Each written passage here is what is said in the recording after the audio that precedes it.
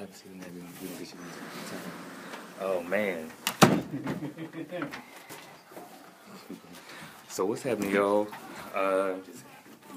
Traded back and forth. What? Sorry to do you like this, yo. Misbelief Radio Show finna go live. I got it. And we ain't had no sound engineer. We had to Brian had to get it back. Crash course real quick. So look. We got minutes. Don't start yet, Brian.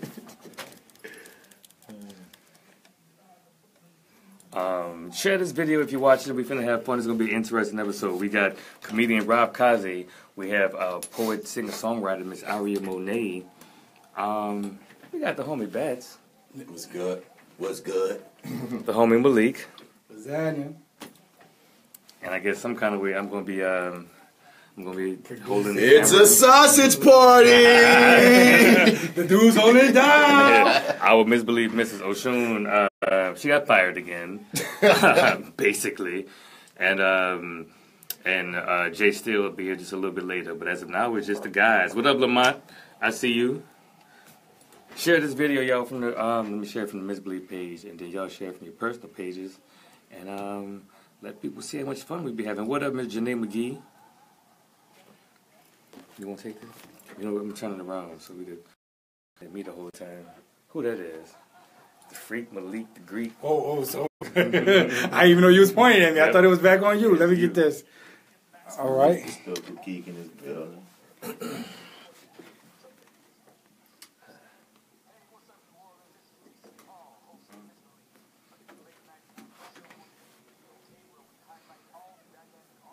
Brian is awesome, yeah. He said, "Look, I'm gonna make it work." I ain't lying. It's gonna be a good show, y'all. Malik don't want to hold that thing all day. Hey, we got this. Oh, he's trying to go on at 7. Well, let Master P say his thing first. Yeah, after Master P. I would never interview Master P. It's P. We on? Real talk for real time.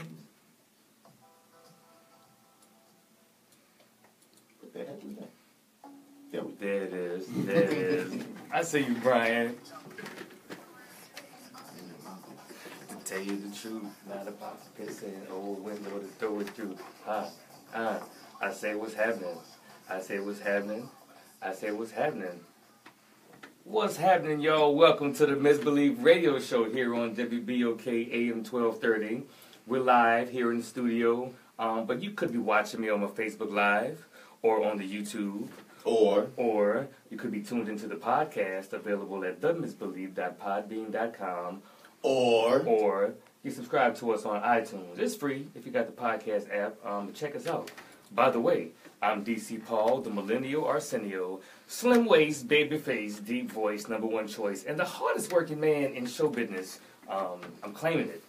And we got a small cast of colorful characters and creative cool kids cruising as my co-host with me today. Who's this to my left side? It's that actor guy, Martin Bass Bradford, the master of nectarmonies, the doctor of neconomics, in your building to handle it up as always. You feel me, you heard me, you underdig. I underdig that one, you heard me. And okay, how you feel, Bats? Feeling well, you know what I'm saying? I'm feeling like a man, DC Paul. We're going to tell them why we feel like men. Okay. After our intro. Okay, that's real. Okay, and who this is to my right side? So, this is Malik Bartholomew, the historical delight. I always get it right. And I'm trying to get it on you. So, You better historical delight get it right there. I'm going to get it on him. Oh, I love it. Historical delight, baby. And man, we got a special guest in the booth.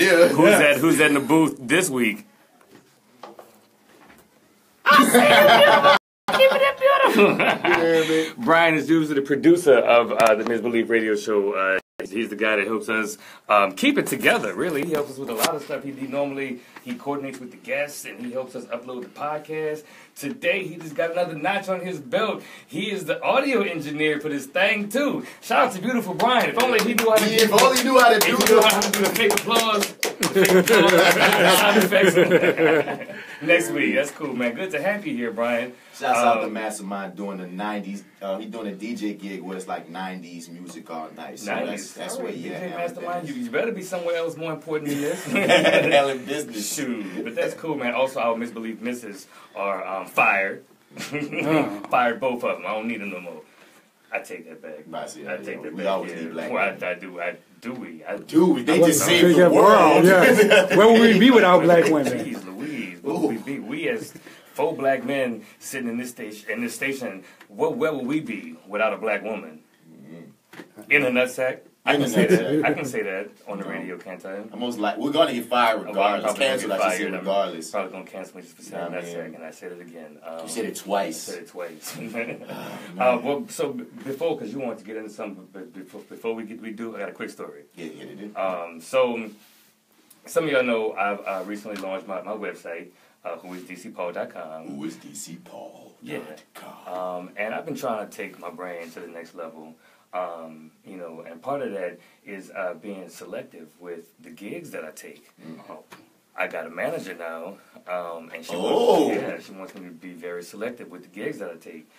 So, like, true story, this guy contacted me about a week or so ago. He wants me to be the celebrity guest correspondent on the red carpet at a twerk contest. He said, what he said is $500 for the biggest booty, $400 for the smallest booty, and they could pay me in free drinks all night. Wait, pause. They gonna get paid for the smallest booty? That's what he said. It's small booty you love too, huh? Right. Yes. So he was like, so a celebrity guest correspondent on the red carpet at a twerk contest. $500 for the biggest booty, $400 for the smallest booty. They pay me in free drinks all night. And I was like, hold on. Did you just call me a celebrity? I will take it. He's so petty. So I actually, I'm thinking I saw you, Brian. Man, you are good. So no, but the story continues. So. Wait, hold up. That's simply of words, though. The red carpet of a twerk contest. Those don't even go together. But keep going, son. So I went to my manager and I was like, I think I want to do this. And she was like, absolutely not. You will not do this. And I'm like, listen, first of all, these are the first people that ever called me a celebrity. Okay, and secondly... To your face? To my face, yeah. And secondly, I have the option of winning $400 because my booty is super small. So I'm not going to pass this gig up. $400 for a small booty and some celebrity status. And free drinks. Yeah, sure. I don't want to act like I'm an alcoholic or nothing. But can you get your friends on the list? Yeah, sure. I mean, and free drink. Truth be told, he asked me to text him a list of names for my guest list, and I was like, if I done my friends. But sure, if you guys would like to come. Well, I mean, it would be a historical delight to be one of the first people at a red carpet twerk contest event. Can we have like judging cars? Like, teams across the board, and then for the small booties, you should ones rate across the board. You should rate the whole event from from non-person in history to like a Thurgood Marshall. But nah. We just get a Rosa Parks. Or does it get a Marcus Garvey? You hear me? We got Ella Fitzgerald booty. No, not Ella Fitzgerald booty. We got to rate it. So that the Harriet Tubman booty would fall where? Like at amongst the biggest? No, that'd be that revolutionary booty. Like it's just wow. It's a combative booty. You don't feel comfortable talking about Harriet Tubman. No. We have talked about Harriet Tubman having a side piece on this show before. You're right. What else about her? Then we talked about her throwing that ass in a circle and also being a pimp. So. But she was really like a gangster. You hear me? But like just something about talking about the caricature of a Gluteus Maximus just makes me feel uncomfortable. All of a sudden, you want to. You think Harriet Tubman wouldn't turn down an option to be on a twerk team? Yes, I think she would. I think she'd send somebody out there to do that. She'd just be standing there like a boss, arms folded, like bring me back my money. Harriet Tubman ain't twerking there one cheek, but give me my money. Wait, Harriet Tubman a stud. She seemed like I think she would be a stud if we had to choose. Rocking a do-rag. Send one of her lightweights out there, handle that contest. You heard me? Come on. I got things to do. I ain't finna. Okay. This is the type of conversation. Man, that's why we need the Misbelief Misses to cut us off and be like, no. No, inappropriate. So, Bess, you said. And shouts out to the homie that has the Harriet Tubman Demon Slayer comic book. That is a black guy. I follow him on Facebook, and I feel like that's I don't know. I forgot his name that quick. I follow this dude, but it's an amazing comic book. I mean, look at it. Harriet Tubman Demon Slayer. He flipped the whole deal up. You know, that is pretty dope. Dude, like here's right here. What's his name? His name isn't coming up right now. We can search for Harriet Tubman. Find Harriet Tubman Tubman Demon Slayer. This black guy flipped the whole deal, and I think it's gonna be something huge. She back there that's destroying not only like racist people, but demons and vampires and zombies all in that back time. So we talk about Harriet Tubman being a G. There ain't no more G than that to see Harriet Tubman with swords and machetes just handling business. Like, look at this picture. True, yeah, that's pretty dope. Peace. If you're on Facebook, check out Harriet Tubman Demon Slayer. It's pretty dope, and it's a black comic book artist who created that one, right? And writer. Yeah, I mean, it's like he going all the way with it. He's I think he's been so get my words right. 2 issues in, 2 issues sold out. So it's a thing. It's a thing. So get it in. But like as far as being a man, you see, you was trying to ask me what's come to DC. You apparently you're feeling your manhood. David Crownson is the guy's name, David Crownson. But anyway, no, it's because of you that I'm feeling my manhood, DC Paul. I didn't think I would ever have to say, dang, DC just made me feel. What did I do? Like a man. Oh man, wow. I'm talking about DC House. And we both talking about how, man, we artists, and we really don't, we're not the handyman types, you feel me? And it's so unfortunate because my grandpa was such a handyman. For whatever reason, I didn't soak in all that knowledge on the cat on the YouTube, and people be thinking, but Dad, you so aggressive. You seem so man. But no, I cannot fix nothing. You heard me? No. So DC over there, he like, man, my toilet leaking, bro, and I don't want to pay all this money to give somebody to come through and fix it. I want to figure out how I'm going to fix this on my own. I feel like it shouldn't be too much. Are you going to help me? Now, I preface it. I'm like, all right, DC, now, Paul. I'm here for you. I'm here for you in spirit. I'm here for you mentally, emotionally. I'm here. We can pray. We can have a whole situation. But I don't know nothing about that handyman stuff, dog. You sure? He was like, bruh. Me neither. I just needed you to be there. For the support. For the support. So we go to the hardware store, and DC asks me straight up, like, man, is this a hard thing to do? Is this something I can do? He said, well, as soon as I tell you how to do it, you're going to know how to do it. It's pretty simple. Man, old head ran it down, hell ran it down, and me and DC both listen like, you know what? That makes sense. I feel like that's possible. So we go back to the crib. DC at first hitting up sewage and water boy. Said, how do I even turn off the water to my condo? He finds this thing on his own. He's like, oh, Bats, go in and see if the water go off. I'm just guessing. He switched it, and the water went off. His guess was correct. I was like, oh, snap. I know how to turn the water on and off in my crib. Bang, you heard me? So then we go to the hard part. We go to the hard part. We go up there to the leaky toilet, and it is leaking, and it's leaking a lot. And DC, like, he grabs his pliers, he grabs his tools. He's like, all right, I'm about to get in here. So he start twisting it. And it ain't going nowhere.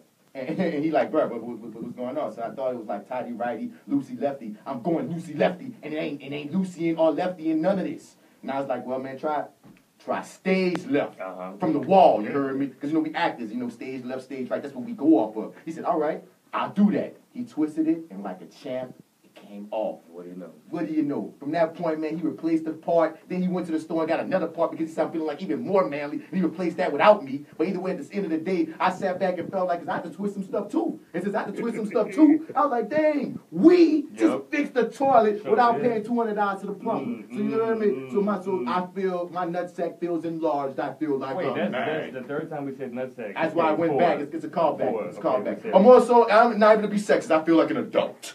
I feel like we adulted it. Okay. Yeah, which I adulted so hard. I don't want to adult for the rest of the weekend. After that, I fixed my own toilet. You know what I mean? My dad would be so proud. Without YouTube, no YouTube. Didn't grab the YouTube videos. We sure didn't. We talked about getting a YouTube video, but we did not. Wait, y'all didn't use YouTube? No, we just looked at it. We looked at the thing that we see. That's how bad we are. I don't know the name of the piece. We looked at the piece that was given to us, and it seems like this is the part that it would go like this, and we just jumped in. And now we're even manlier men than we were before. More testosterone than I ever had before. Ever. Fix the toilet valve. Bang.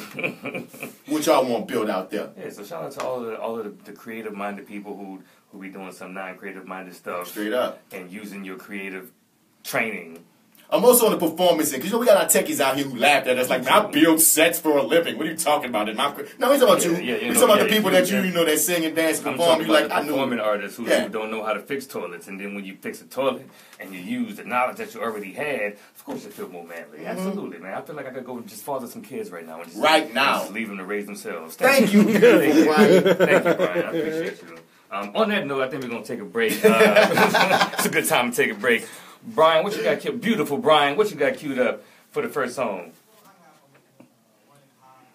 Oh, come on, Ellie Love. So Ellie Love, his birthday is coming up. I want to say December 22nd or 23rd. We'll be roasting him, hosted by the Millennial Arsenio, DC Paul. We're doing a roast at 14 parishes.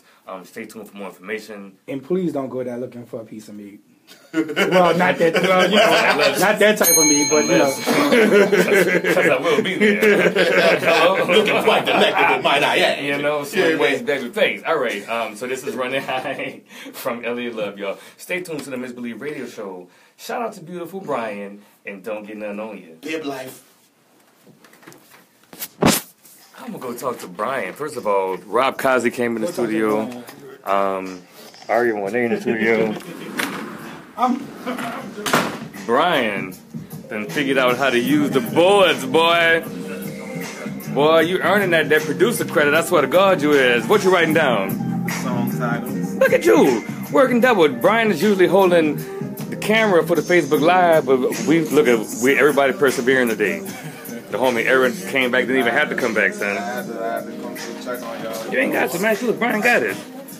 And you figured out how to do the sound effects. Yeah, but he didn't know how to do it. He figured it out on the spot. Miss Aria Monet, you ready to come on in? First of all, we got a minute, 10 minutes to talk to the Facebook Live. What you want to say? If you missed either Sex Live or Couches last night, I heard. You missed out, and that's like, I feel bad for you. We're gonna talk about Sex Live when you come in here. Ooh. Yeah. Why you don't want to? No, we definitely can. And also the other bookings that you happen to have coming up or have had recently, right? Yes, I will be at Outspoken at 523 Richmond. La Favela. Sunday? That's Sunday. And I believe that's it. There's the Slam, the NOLA Slam, January 7th. That is to be announced that I actually get to be a part of. To like try to be on Team Sno. Whoa! Okay, all right. Save that for the radio. Because I was going to ask you. So we're going to talk. Because I don't know if you know. Come on, sit in the booth. I don't know if you know. I studied creative writing poetry in college. I don't know if you ever heard me spit. But that used to be all I did was write poetry. I've heard you be funny. Really, you never heard me spit poetry? Even at the Corner Collective? No, you didn't you spit at Corner Collective? Yeah, but I used to, you can have that one right there. I used to be like the poetry dude on my campus back at Texas A&M. That's my degrees in. I've only been doing comedy since 2014. I've been doing poetry since 2003. So we're going to talk about page poetry versus stage poetry, the art of slam and competing for poetry. I actually didn't peg you for slam or competing poetry because I feel like what you do is more about the entertainment value of it. Yeah. More so than the competition. Yeah, I do appreciate the entertainment aspect of it for the fact that I sing as well. So I do like incorporating the both of those. Mm-hmm. But slam poetry,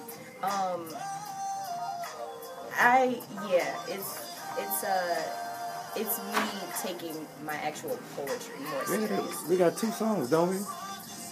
Check. Yeah, no, we gotta close it just yet. No, we're right. We're gonna go sit over on our backs for no OG. They still come in? I sure hope one of our, we usually have female co-hosts, so it ain't such a sausage fest up in here. My homegirl Oshun is at a party, and Jay Still's on her way. We got one more song we gonna play. Would you like? You got the alkaline water. I'm like, I do need some water. That's one of the station sponsors. Also got a little Jack and Sprite if you just wanted to sip. I sip, but that's me. And let me go talk to Rob Kazi. What's happening, Rob? What's up, B? How you feel, man? Man, I'm feeling good, man. Good to see you. I'm feeling good. Like why? We're gonna interview you after the lady here. But how you feel, man? Talk to the people. You got anything coming up? Yeah, actually do have a comedy show December 22nd at Cafe Instagram. Okay. Oh, that's a dinner comedy, huh? Yeah. With Frank White? Frank White, Howard Hall, Mario P. Howard Hall from Baton Rouge. She's funny. Yeah. You know what Mario is. Yep. You don't show up your whole outfit. You can say that on the Facebook Live, not on the radio. In fact, get all of your curse words out now. Nigga. Fuck shit, all that. Titty fuck pussy nigga shit. Pussy nigga shit. All right in the asshole with a big old dick, goddammit, cunt. Yes, right up there. Balls up the ass. Say it, Brian. Say balls up the ass. Say balls up the ass, Brian. Brian, baby, I can't. Yo, you sure? Come on, Brian. Okay, all right, Brian. Okay, Brian. Say nigga. How many followers we have? you want to see who? Ain't nobody watching right now, but you just wait. They gonna rewind it back to Brian. Just say nigga. Trinidad James said. Oh, come on, Brian. Get one out there. Say titty fuck. Say, there you go. Titty fuck. There you go. You said it 3 times. Well, I finished. Say finger fuck. I said it. Say finger fuck. Why? I'm trying to get you to say words. Inappropriate things on Come on. What is this? Come on, man. It's Breaking Brian. Finger fuck. Breaking Brian. Finger fuck. Say it. All right, man. Oh, I can't wait to send it to your mama. Man, do you know Brian is saying titty and finger fuck all in the black radio station? Can you believe him? I know he wasn't raised like this. I'm sorry. See, what happened? We don't have any women here. We end up saying things like that. So if you didn't know, there's certain words you can't say on the radio. Okay. But you can say it on the Facebook Live. You can say it to the Facebook Live right now. What is it?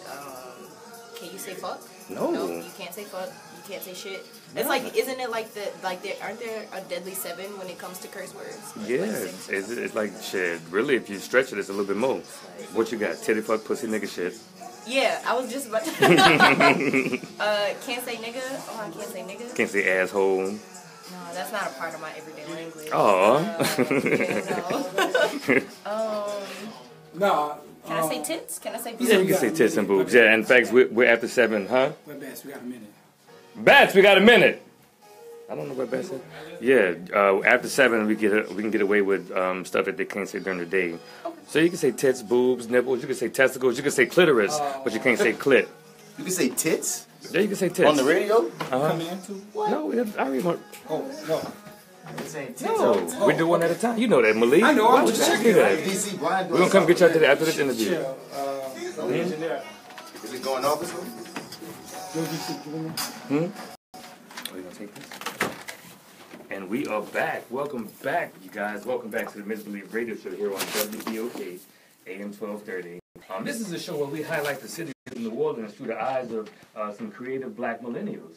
By the way, I'm DC Paul, the millennial Arsenio, slim waist, baby face, deep voice, #1 choice, and the hardest working man in show business. There I said it. And who's this to my left? That actor guy, Martin Vance Bradford. I had to drop it down a few registers just to let DC Paul know. Don't be trying to out deep voice me. Don't be trying to out deep voice me, It's going to happen for you. Stop it. Yes. Stop it. And who's this to my right side? Yo, this is Malik of New Latours. What's happening? Malik, you Greek freak. Yes. You historical geek. Historical geek. I love it, man. Shout out to No Tours. I'm going to go ahead and say it. And I even had an official tour yet. I just know this man personally. I know he knows the Everything. city of New Orleans, like the bottom of his hand. If your hand got the bottom of it, he know like where all the moles is on it. And his tour company, No Tours, is the best. It is, man. So check him out. And who that is in the booth?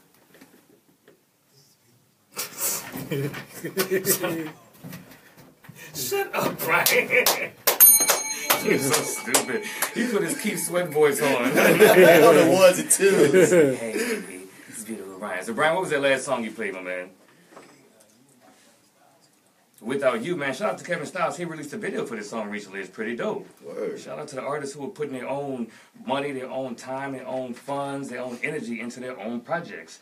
By the way, the Misbelief Radio Show only plays music by local independent artists. So if you're a local independent artist and you make radio-friendly music, Please. radio-friendly, every week I get submissions that's not radio-friendly. The N-word counts as a curse the word. N-word.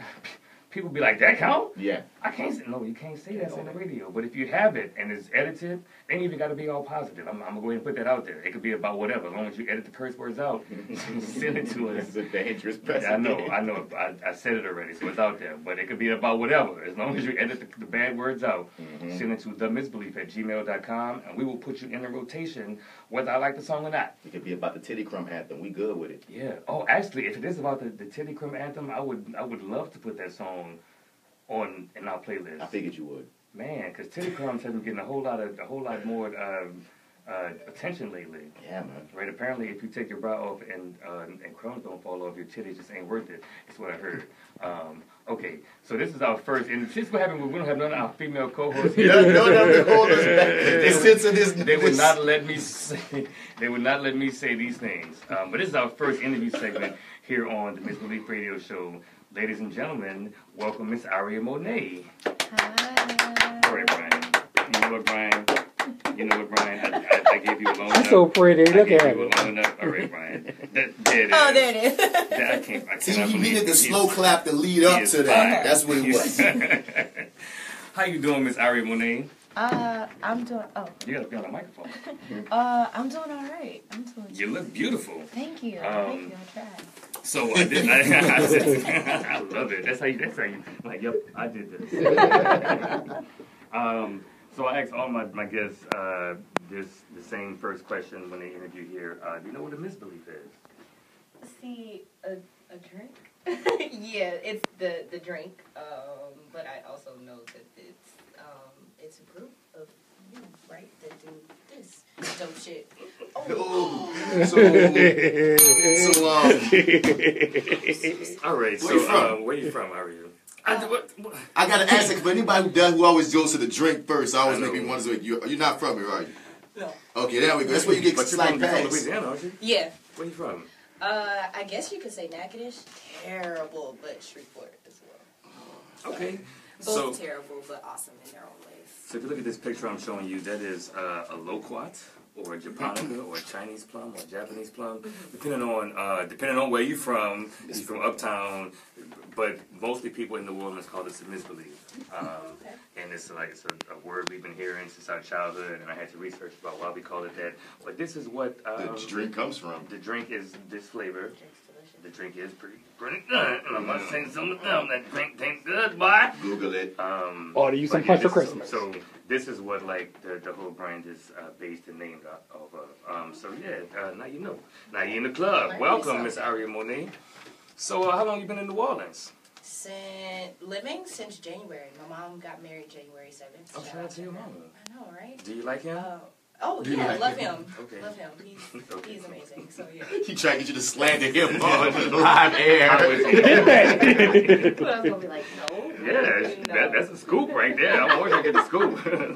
All right, cool. I don't think I mentioned this in your intro, but you are a poet, a singer, and I assume a songwriter. You have lyricism skills I do, and also yeah. vocals. Okay, cool. So poet, singer, songwriter from Natchitoches, Shreveport area. Been in New Orleans since January. I think I first met you at the Jazz Market. Yeah, the Jazz Market was one of the first open mics that I found here. Nice. And, I went there and I was like, oh, my God, everyone in this city is dope. Which is, true but not true. Okay, facts. But, All the facts. But I went to Jazz Market and I ran into, and I ran into dope people like DC Paul and Icon, and I looked up to Icon as oh my gosh, person for the longest time, and now I feel like she's sick of seeing my face. If you don't know Icon, that is Shakandria Icon Sibley, one of the just amazing poet from here in New Orleans. She traveled around doing her thing. She's she's one of the top in the world. She's been going viral. But so you looked up to her when you saw her in your travels or in her travels? Yeah, in her travels, I met her first at where was it? UL. A friend of mine. What is UO? UL. Oh. University of Lafayette. UL. Gotcha. I'm sorry. Yeah, there was a poetry. I don't know what to call it, but she was teaching us about poetry and stuff there. So that's the first time that I met her in person. But before that, it would just be me like seeing her up on stage. So it always felt like one of those. She always felt to me like one of those people who I would never, like, no matter, you know, like I wouldn't have the chance to like build a bond with her, which was really cool, like being here and being able to. Yeah, because I've heard her call you one of her proteges or something like that, right? But I felt like you had already done some performing and some poetry and stuff before I met you, because I think when I first saw you, you came up very polished and like you were not shy about the microphone. So how long have you been doing poetry? Well, I actually, if anyone if any of you are familiar with Christian poetry, I originally started doing that in church, maybe in middle school, high school. So I've been doing it about 10, 12 years now. Okay, is that how you know my homie AJ? AJ. He's from people I think go by Selah. Oh, yeah, yeah, I do know You know him through that? I know him through Shreveport. There's this place called Bonton's Coffee Bar. Shout out to them. That's my home in Shreveport. And met a lot of really dope poets there as well, and got my start really just being comfortable on stage. Because I like to talk. I always like to talk, so I didn't think that like poetry would be that thing that I loved the most, because I started singing first. So I always thought that I'm going to grow up, I'm going to be a singer, I'm going to be popping, da-da-da-da, and now poetry is what I want to do, where I want to go. Real. I love that. I love that. What did you study when you were in school, may I ask? Mass comm, journalism, minor in Look psychology. at you at the radio station. I know, right? Like this is like one of my biggest dreams coming true. That's the way God works. That's cool. So you just yesterday, performed as Sex Live, or is it Live Sex? Yes, it's a little bit of both. It's the show that our homie Deuce the Poet does. Sorry, Deuce the Poet performed at that show, but John LeCarbier actually produces the show every so often, and it's a like sex poetry, including like sexual R&B and like just a bunch of sexual performance artists, but as well as some testing, right? There was some, there was HIV and syphilis testing upstairs. I'm sure they passed out condoms and things like that. That was at Cafe Istanbul last night, right? Yes, yes. How long have you been writing freaky poetry? Freaky poetry. Like a few months. Just a few months? Because I've seen you do freaky poetry before. And by the way, watch your language for the rest of your time on this episode. But I've heard do some freaky poetry like that, the When Can We F? I was like, man, this girl got the... Wait, she has a poem called When Can We F? Mm-hmm. Well, I think I heard that one. When Can We F? Yeah. And she's got like this, if y'all don't see her on the radio, you watch on the Facebook Live, but on the radio she's got this really innocent face and these big doughy eyes, like, and first time I heard her say "When Can We F," I was like, "Girl, what's your mother?" I hate to say that be the ones, but I'm just leave it at that. Continue. Where the women? Why we got our female co-hosts to be like, no? No, I don't mean it like that. I mean just like I feel like in general, like people who are thought to no, for real, underestimated. Like oftentimes we be like, oh yeah, she must be nice, and that be the ones that's always being. Chicks with glasses are always freaks. No. I'm not saying that. I'm not saying that at all. I'm not saying at all. What I'm saying is many times, like the people, like okay, let's say people always think you're so innocent. Your whole life you've probably been treated like you're so innocent, you're so nice, you're so innocent, you're so nice. A lot of times that be the a-holes because they got when they get around people that they're really comfortable with, they get to be a-holes because everyone's always expecting them to be so nice. So whenever I hear like someone saying, "Oh, she has this innocence," I always go to, man, she's probably not like whatever. Okay. We won't even go into freaky stuff. She's probably just not like whatever she's always thrown as into be. That's all I'm saying, sir. That's all I'm saying, sir. Going to a store by him running through a whole female chess team, and I'm like, listen, that's not what we're talking about. I can't run through them. Not recently. I want to ask you this. Okay, what inspires like your favorite work, like that you like? Because many times as artists, we hard on ourselves. So the ones that you actually like, what inspires those?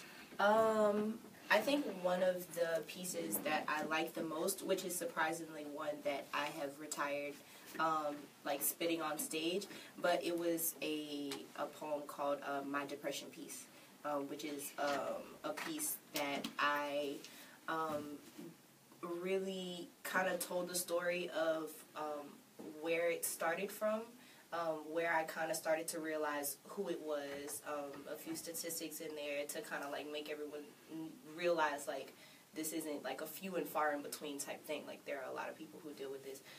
So my depression piece was one of the biggest stories that I told like on a stage, and I spit that poem for the first time actually at Bonton's Coffee Bar at one of their open mics, and that being one of my most emotional pieces turned out to be one of my favorite because it turned out to be the most liberating piece that I had written. So from there, I believe that there's this love poem that I've written that is about one of my exes, who's actually still a really good friend. So it's something that I wouldn't mind still spitting on stage. So it's So you mentioned spitting on stage. A lot of folks don't know, even though I'm silly as hell, I studied poetry in college. I was a spoken word dude. Sometimes I got bars, and sometimes I got bars. And there's you talked about spitting on stage.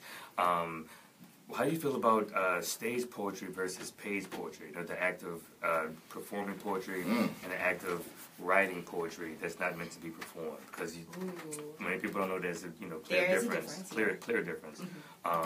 You feel like you're more of a performance artist? I am now realizing that I am both, especially with a few current projects that I'm working on.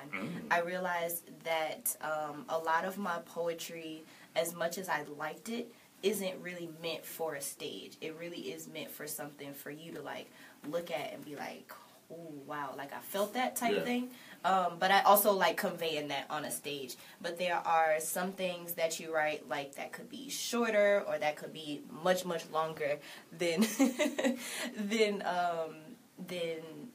pieces that are meant to be performed on a stage. When I imagine stage poetry, I think theatrical, very emotional. When I think of page poetry, it can sometimes be more thorough and thought out than stage poetry, because sometimes with stage poetry, like as a slam poet or someone who competes, a lot of your pieces have to be like 1 minute, 2 minute, 3 minute type deals. But when you're reading poetry, your poetry could be like a short story poem or something like that. Prose When I used to do it too, I used to always think about it's more cerebral when you talk about the red on the page poetry. Like that's when I really try to put my deepest bars and concepts. If I know you're gonna read it because you get to sit with it, versus when I'm about to go, perform. I feel like okay, I want to catch your attention. I want to catch your eye. Malik. For me, I feel like when it came to stage, to page poetry, I thought about the way that it looked if the person is reading it. I have some poems that, some things that I've written that the words kind of form a shape of something that's interesting to look at, and it may not rhyme or fit a certain rhythm, but like it's conceptual, I guess. And you get to be more conceptual because someone gets to sit with it, because sometimes live they might not catch it. Exactly, and then I talk fast, I spit fast, so live you might miss a whole stanza because you're just catching up. But if you can read it, you have the chance to digest it. What you got, Malik? So it's funny y'all say that, because thinking back, like people like some of our greatest poets, like Langston Hughes, is more page poets. Like a lot of Langston Hughes poems is not necessarily to be performed, but to read and to digest. Yeah, and then like a part of like the performance, like who knows if Langston Hughes had stage presence and could project his voice. But we know that he was an amazing poet. Right. He never had to step on the stage for us to respect him. So speaking of performance poetry, you said you're doing a slam coming up sometime soon? If I'm not mistaken, on January 7th, which is the only reason that the date stuck in my mind is because that is my mom's anniversary. But there is the Team Sno slam. They do it every first Is Sunday. that when they having other people qualified to join Team Sno? Is that what Sno is? Team Sno. Because still in my mind, like every member of Team Sno, from Jay to even Tank, who from the beginning, from the original members, like they're still like still to me mind-bogglingly amazing, and it's like I'm just okay, but you got until January 7th to get over that. I know. It's on that level and a part of that team. Aria Monet, part of Team Sno 2018. I'm gonna speak it for you.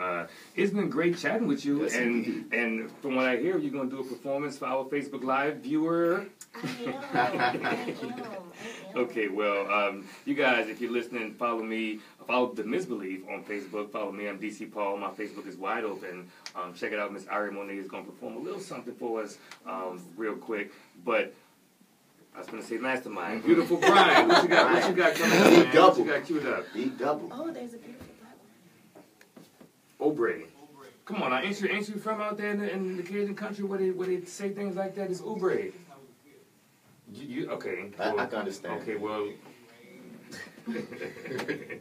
I love Brian on the mic. All right, Brian. Well, we can't talk. We got Burgundy Street. Yeah. So What's the name of the song again? Infinity by Landon Oubre, you guys. Stay tuned to the Misbelief Radio Show and don't get nothing on you. I forgot to tell them what The street name is Burgundy. I don't care what you say. Exactly. Yeah. Come on. only down here we gonna change the name. With Share the video. We about to have a live performance. We need somebody.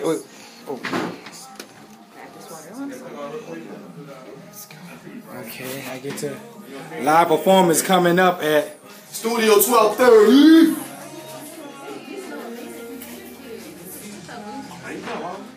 Look Who's In. But yes, we finally got a woman in the studio.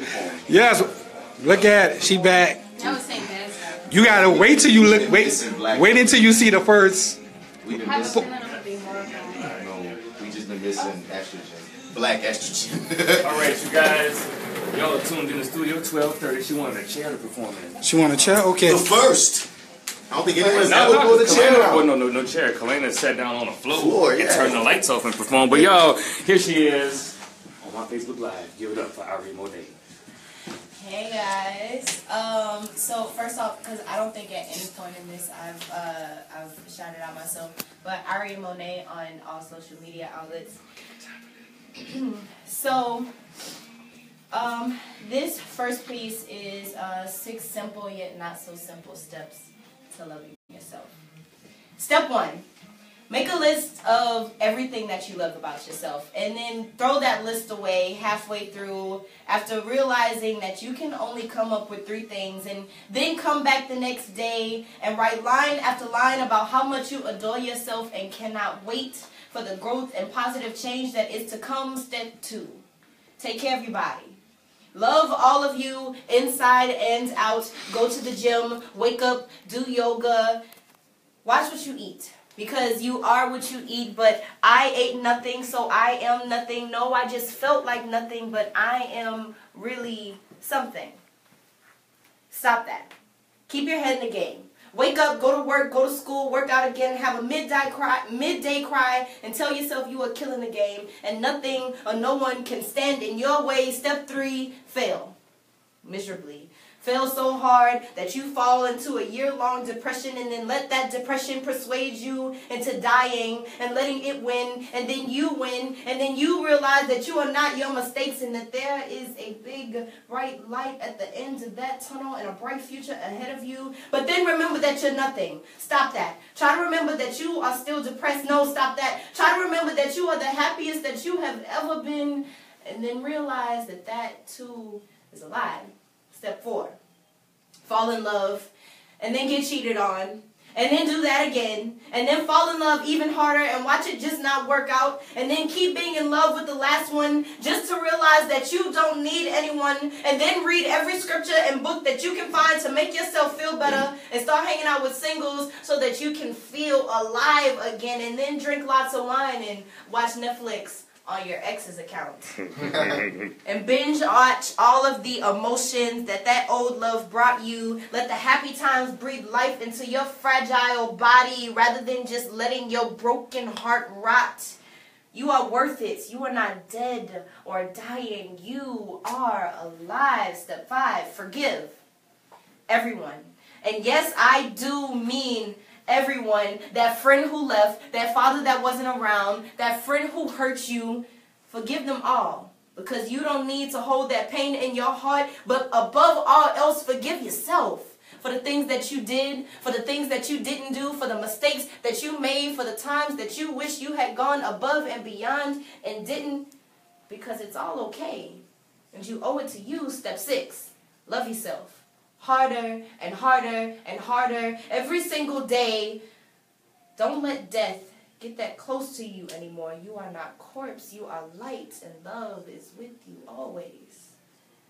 And remember, there is no better you than you, Dr. Seuss, and that will always and forever be something worth loving. I used to assume that step 6 was the hardest. But trust me, the hardest thing to do is love and doubt yourself when you're trying to heal. All right, Aria Monet. Now listen, I don't got time for it, y'all. So tell them, how can we follow you on the social networks? You can follow me on all of the social networks at Aria Monet, AriaMeauxnay, Aria Monet. Creole way. Yeah, Creole. That good old Creole. Miss Aria Monet. And then January 7th, the Team Sno qualifying. Yes, actually Sunday as well at 523 Frenchman, The Outspoken with Mario P. and Sherry. And May Royale, yeah, isn't that the producer? Yeah, May Royale produced that. So yeah, that's at La Favela. I think that's how you say it. I don't know how to say it. Shout out to May Royale. All I know how to do is fix a toilet. I don't know how to do that, so this is what I know. Up next, man, Rob Kazi is in the booth. What up, Rob? About to get it in. Did you share this video on your Facebook? You got all the damn followers in the world. Yeah, but see, my battery is like... always I'm some like shit. 10%. Always some shit. And then I showed up a little late because I was doing a little last-minute Christmas window shopping. Okay. Yeah, I was Christmas doing that, shoplifting, huh? Last-minute Christmas window shopping. Looking at all the shit I knew I wasn't doing for people. Dope.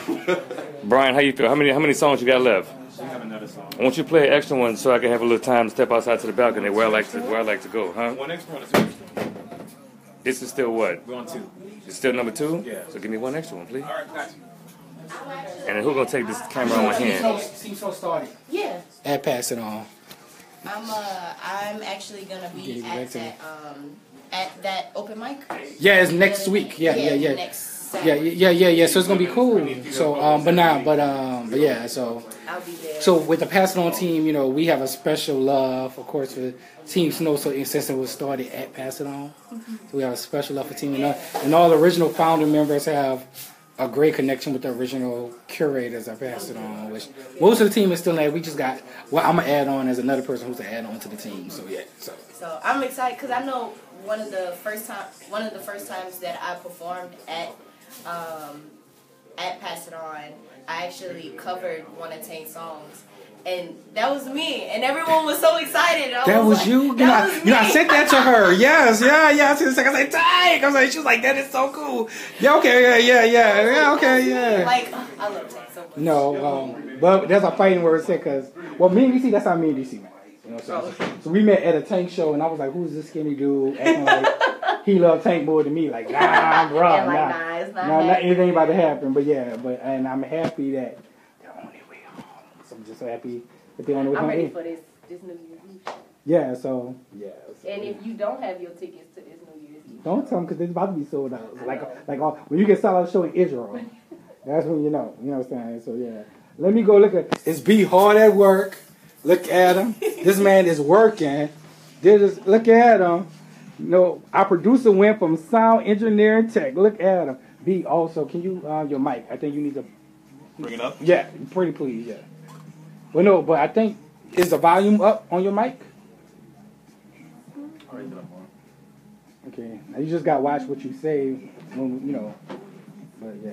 What you afraid I'm going to say? Yeah. What you afraid I'm going to say? No, I'm just saying, because we keep the mic off in here, because they be going down when Devin in here, so we got to keep the mic off. It's all. Let me go. When do I have to charge this? Do I have to charge it in between? Because I need to know, because... These doesn't have a charger, so it'll go out and go out. No, it don't, because we trying to do it. Yeah, so... But yeah, but you was... yeah, I'm in control of the... This is Malik. I'm been managing, you know, the thing, so the Facebook Live. So yeah, so that's what I do. So you have anything else you want to tell us? Anything? No, well, just in this next year, I really just want to just make a space for myself here in New Orleans, as far as the artist community and the things that I do, and just performing on more stages, performing with, doing collaborations with different artists, kind of just really like living in the dream that I saw for myself. So. Okay. All right. Well, you're doing awesome. You're doing awesome. Thank you. You're doing awesome. I'm so awkward. No. Oh Lord, you really just did a Tank 2009 move. Really talk real. Cause she would do that all the time. Oh, I'm sorry. Look at this shirt. Look at this shirt. I'm black gifted and whole. You know what? That is beautiful. Where did you get that from? Said black gifted and whore. No, not a whore. Even though, never mind. You are a whore. Anyway, but no, but on my clothes though. But where did you get that from? I want to say Blair Dot Haley. I think this is one I believe. The Blairism? I'm gonna go look at his website and go, yeah, but Blair has been here 2 or 3 times. Yeah, so I think he's trying to move back. He should move back. You know what I'm saying? I'm spilling tea. I ain't heard him say something back. Come on. Oh, come on. Oh, a minute 30. Less. Whoa! Come on, Rob. Come on. Yeah. Oh, you good, bro? The lady is in the building. Misbelief Misses. Keep that up. We was talking about titty crumbs. We was. We've been talking about titty crumbs. We've been talking about this manly things. The things that came up with. We talking about Harriet Tubman's ass size. Facebook Live. Show y'all love for Jay. Keeping it real with Jay Still. She's in the studio. We need that estrogen every episode. I'm ready when you're ready, Brian, but you better plug up because we finna fade out. Oh, I'm sorry.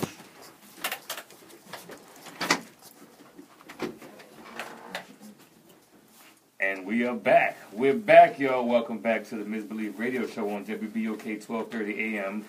You tuned in live, or you listen on the WBOK app, Or you listen on www.wbok1230am.com, or you're watching on my Facebook Live, or you're watching the YouTube video, or you listen to the podcast available at TheMisbelief.podbean.com and available on iTunes. Because we multimedia out here, you heard me? Yeah, man. All over the platforms. By the way, I'm DC Paul, the Millennial Arsenio. Who's this to my left? that actor guy, Martin Batts Bradford. Who that is to his left? This is Jay Still keeping it real. Where you come from? I came to know West Bank. Where were you when we needed you? Where were you when we needed you? I don't know, because I heard everything was just falling apart. It I fell heard y'all in here cutting apart. Man, did it fall apart. Oh my goodness. We That's need dangerous. A room full of men. Yeah, no, we can't. I don't ever want to do an episode with no Oh. women ever again. I'm sorry. And thank you so much. I don't care where you're coming from. I'm just happy to have you here. And I know I fired you earlier, but welcome back. We need you. Who that is in the booth? You still trying to do the Key Sweat Boy? On the ones and twos with the beautiful views. Yo, Brian is usually our producer for the podcast and things, but tonight he's manning the booth and he's doing a pretty good job at it. No, y'all missed his tagline. He said on the ones and twos with the beautiful views. Now he said that. I'm trying to get some panties off the Misbelief Radio Show. Boss, see you. So what was that last song? That last Ryan Yosef, man, I love that dude. You were playing by Ryan Yosef. Before that, what you playing? Still Clean by Ricky Rome, and it wasn't before that time. What was before that? You had one more before that, didn't you? Oh, Landon Oubre. Infinity, man. Okay, don't lose your patience with me now. You get fired too. Okay? Truth be told, I'm gonna learn your job. We're here with our second interview guest here on episode 41. Oh my God. Episode 41.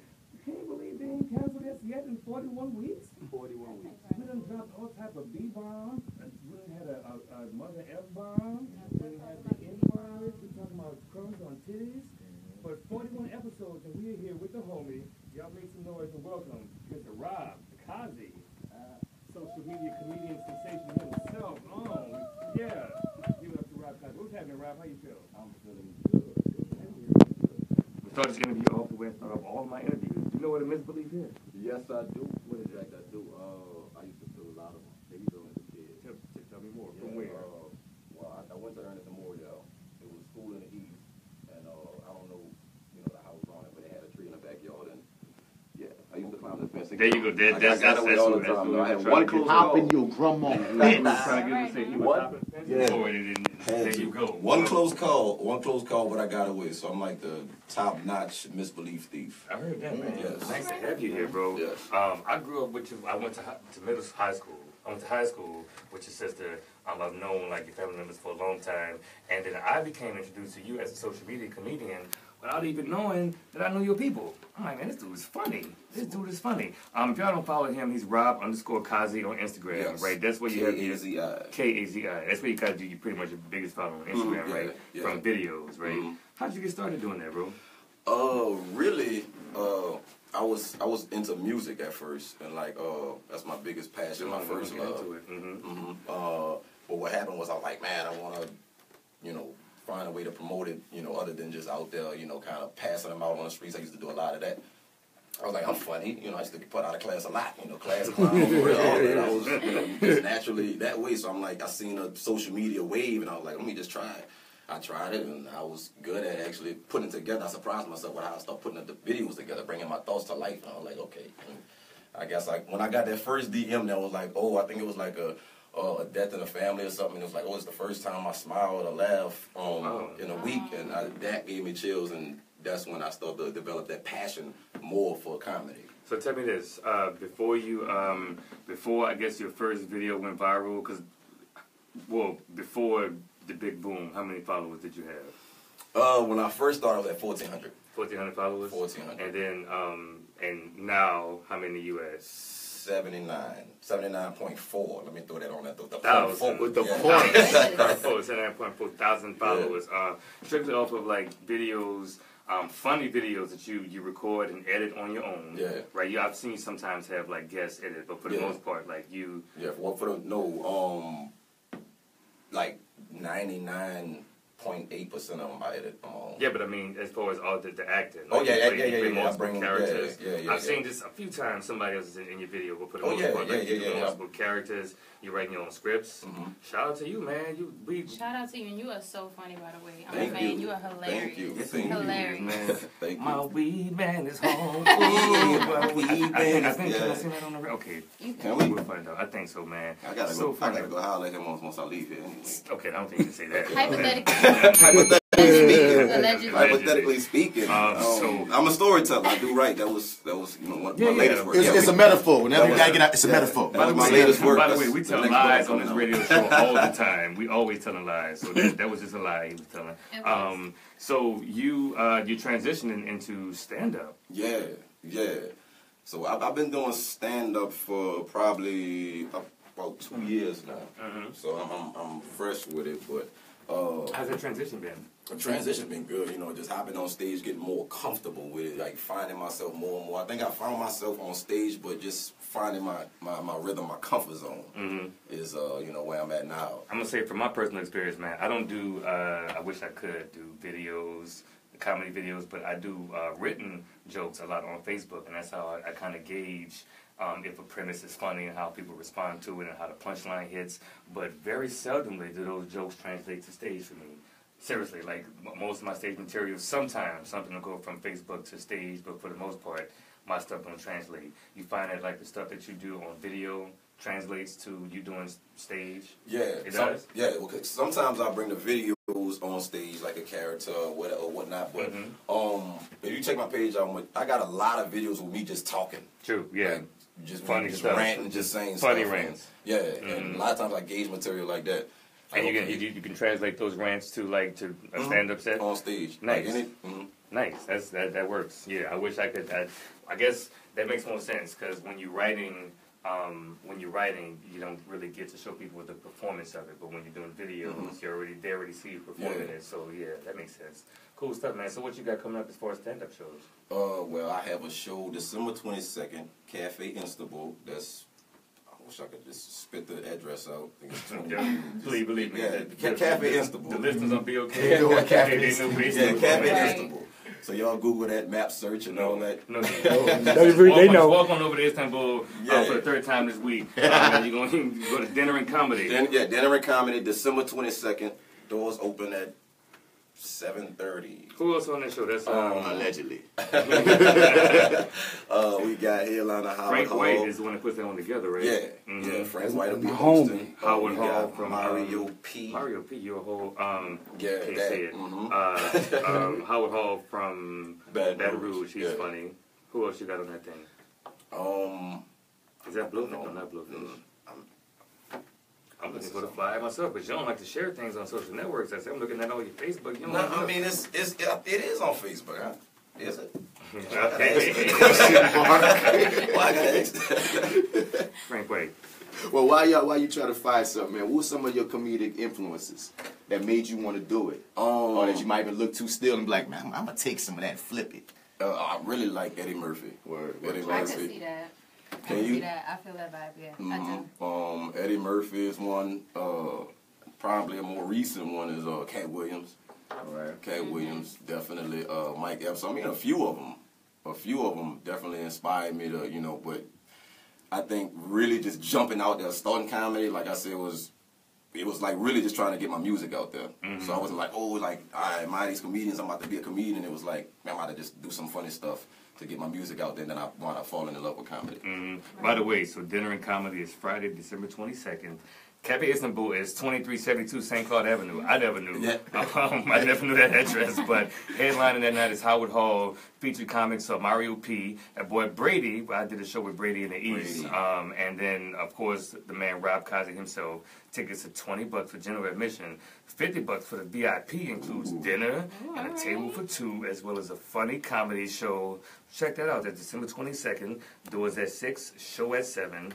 Dinner and dessert. That's gonna be pretty good. Stop taking That's gonna be nice. Yeah. Who cooking? Stop taking your girl to the same movie. You know what I mean? Come see some Right. live Get some performance. comedy, have What's up, some man? All y'all dinner. black, so just support some black local comics. And shout out to Pralees. They will be catering that night. Ooh, my God. it's going down You know there. Pralees? Oh my god. Okay, that's what's up. So you talked about your music, man, and the last time I talked to you, you said you had some mixtapes or some albums that you was coming out with soon, 2018. Yeah. Okay, definitely. any of that radio friendly? Because you know we only play.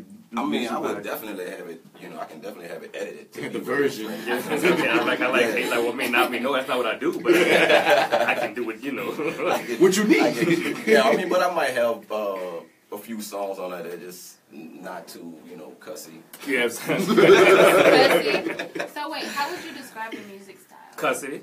Nah. It's not. I'm a cusser in my comedy. Definitely. Clearly. Yeah. But in my music, I tend to cuss a little less. But it's definitely I would say lyrical and a lot of substance. So when you select the song from the album that you want as the single, the one that you want for the radio, send it to me. Make sure it's clean. It ain't gotta be. It could be about whatever you want it to be about. But send it to me. I would love to put that in the rotation because I mean we all multi-talented here. We are creatives. I stand by. I don't think there's any artist that only does one thing. We've been saying that. I don't ever think so. Aria Monet, she's here. She sings. She writes poetry. I'm an actor. I'm a comedian. I host. I write poetry. Brian sings. He writes. He makes films. He's a director. Clearly, he's now a DJ. Right. You know, For like all artists, if this is the X-Men, we all mutants and we all got our own list. So I'm all for being a Renaissance man and like using all of your gifts. So I see you doing it, Rob. So when can we look forward to this music coming up? I don't have a date. I actually just started working on it. I'm talking up like, yeah, let's go forward and do it. Yeah, no, I'm definitely going for it. I'm in the studio. I believe it. I'm in the studio now. Studio. You know, so My dude said he don't want to give you a date and then be lying to you. Well, so I don't have a date because I just started working on it. Okay. So I can't, you know what I'm saying? But I am working with one of the producers I'm working with is KC, the producer. Shout out to him. Okay. One of the hottest producers right now in the city. So we don't know. I mean, got well, bars. But look, man, so I would love to have you back on the show as a musician, as an artist. When you come through with some music, you could even do a performance on my Facebook Live. I mean, it's petty compared to your viewership. You do a performance for your own Facebook Live, and then you just go viral, and then you just be famous again. But my Facebook Live ain't too shabby. I mean, it all comes down to there's always somebody that you ain't never seen you before. Yeah, man, and that's what The Misbelief is about, just giving people a platform to show like the talented folk we got here in the city, and where can we check you out? Yeah, and well, first of all followers matter. Yeah, yes. They do. Yes. Every single one of them. But where can we follow you and check you out? On Facebook is Rob Kazi. On Instagram is Rob_Kazi. And YouTube. Now YouTube is something I'm starting.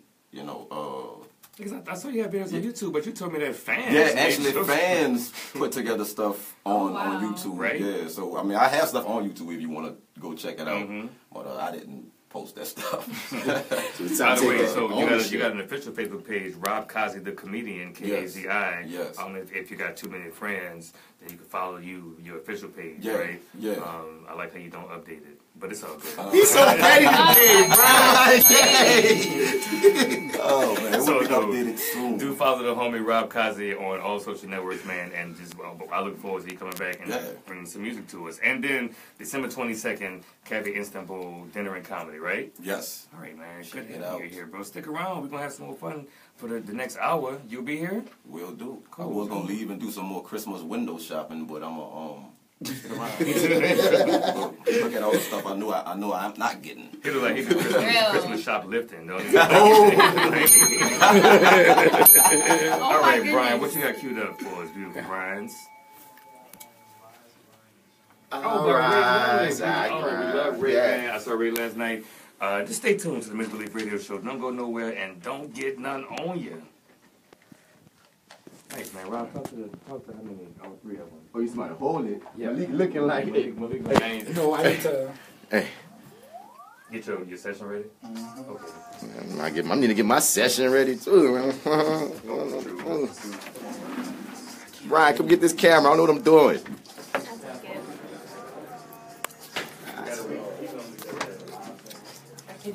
Follow me, camera. Everybody leaving out. We're about to go. Irritate. Where you going? Hey, where you going? What's Hey, how you poppin'? doing? I'm doing all right. I think you may want to interact with me. Oh, okay. With He said, okay. All right. Oh, yes, indeed. What's up, You Rob? didn't meet Aria Monet. Get him down. Oh yeah, because you didn't call me I was off trying guard. to Not get nice. the moves. Now you put some Hey on again, my Aria. Aria, did y'all meet already? Yeah. Okay, good. Show them that thing she was doing there. Hey again, love. I'm so sorry I missed your interview. I heard it though. It was really good. Really good. My cheeks are Just had burning. a dope In performance. real life, I was actually real nervous for some reason. Really? I get nervous about everything I do until too. it happens. I do too. I can't talk. I get nervous every time I get on stage. Yeah. Every time. How you doing, sir? I'm fine. That's feeling what's lovely, up. blessed and highly favored. Thank you so much for coming. Say what? Huh? Oh, you stole it from your mama. Yeah. She said Word. But I believe it though. I'm blessed and highly favored. If I ask him, like, how are you? He's like, I'm good, but I'm always good. And I'm like, Wow, I'm trying to man, feed I off that believe energy. in synergy. Like Yeah. that is so real. Like just vibes and by what I do, I don't ever want to walk around like just feeling down. Like so, I crack jokes and sometimes and you won't even know I might be dealing with something like deep. Right. You will never know. Like, only people that's real close to me can be like, "Rob, what's up?" I could just finish cracking a joke. What's up? Yeah. Man, they see it. Fuck. They know it. I think some people around me can kind of tell just from my energy, because my energy changes depending on what I'm in or what I'm going Yeah, through. definitely. So then they'll kind of be like, hey, what's up? But not many people like here, just because I haven't like really built those relationships yet. A lot of relationships here are fairly new. Yeah. But like in other places, like people that I went to college with or stayed in Shreveport, my old roommates, like they would be able to notice like something's wrong with you. Like Dio walk up to me and be like, what's wrong with you? And I'm like crying, like so. Yeah, I had it some well. people kind of just know. But other than that, for the most part, a lot of people. When they first meet me, they're like, oh, you got like this great energy about you. You just seem inviting. That's what I like to give off. But, you know, sometimes I have my days. So. I have my days, but I fight through it though. 'Cause Yeah. It's I think what made me start fighting through it because I went in McDonald's one time and I had a day like that. I was just like down and then a dude behind the register was like, "Oh man, Kazi, can I get a picture of this and that with the woo?" And I was like, "I'm rolling out right now, this and that with the woo." And I got my food and I'm gonna go sit down and like I'm eating and the whole time I'm eating he just like looking down like. So I was like, fuck, like I looked up to the dude, whatever going through his mind, and I'm like, so I get back, I'm like, hey, we can take a picture. He stopped in the middle of ringing somebody up and come and take a picture with me. So I was like, I understand like how, what they do for other people. So, and that's the whole reason I do comedy. Like I said, the DM about the girl and what such and such happened in my family was the first time. So that was what really drew me into it, and then seeing, just changing people's vibes, people's moods, like. And I think one time I was going through it, like I was depressed like bad, and I was sitting there, and I must have played on my phone for like an hour, and I realized within that hour, like I was looking at funny videos, and I was just laughing, and I realized I didn't think about one problem, and I just forgot about everything within that hour. So I'm like, dang, so when I'm like, man, this is what I'm doing for people, so it's like, I don't care how I'm feeling, like I try my best to make people laugh, I almost feel obligated now. Yeah. But it's not pressure, it's no burden because I love it, so. That's what's Yeah, up. D. That was so dope. That's what's up. I actually, Trey Mack, the comedian in Newport, he probably knows who you are. But that's how he feels about comedy. That literally is just something that like he is, and just being around people that what they do is just like who they are. Like poetry, like that's me. That's what I do. Singing, that's me. That's what I do. So to be around other people who care that much about their craft, to like be around like I tried to like see Tank doing stuff on stage, or like see Pell out doing doing shit with his music that just came out, and it's just like it's being surrounded by stuff like that. It really like keeps my energy like up, rather than being around people who just not trying to do nothing with their life, who kind of just like kind of just going with the day to day, which used to be me. But now after experiencing like people like really going out there and getting it, like just being around that vibe, like kind of. But see, I think I'm like I always say I'm the definition of comedy. I am comedy because I think I'm fucked up with it. So I find like all type of shit to laugh at. Like, I don't find it to laugh at. Yeah, my sense of humor just. I don't believe in taking life so serious. There's serious moments, definitely, you know what I'm saying? But just don't, just some people take life too serious, and that's where a lot of depression and stress come from. So, man, I ain't gonna lie, I one time laughed at a funeral. I didn't laugh at the, you know what I'm saying? It was my uncle's funeral, and it's like an uncle I was close to.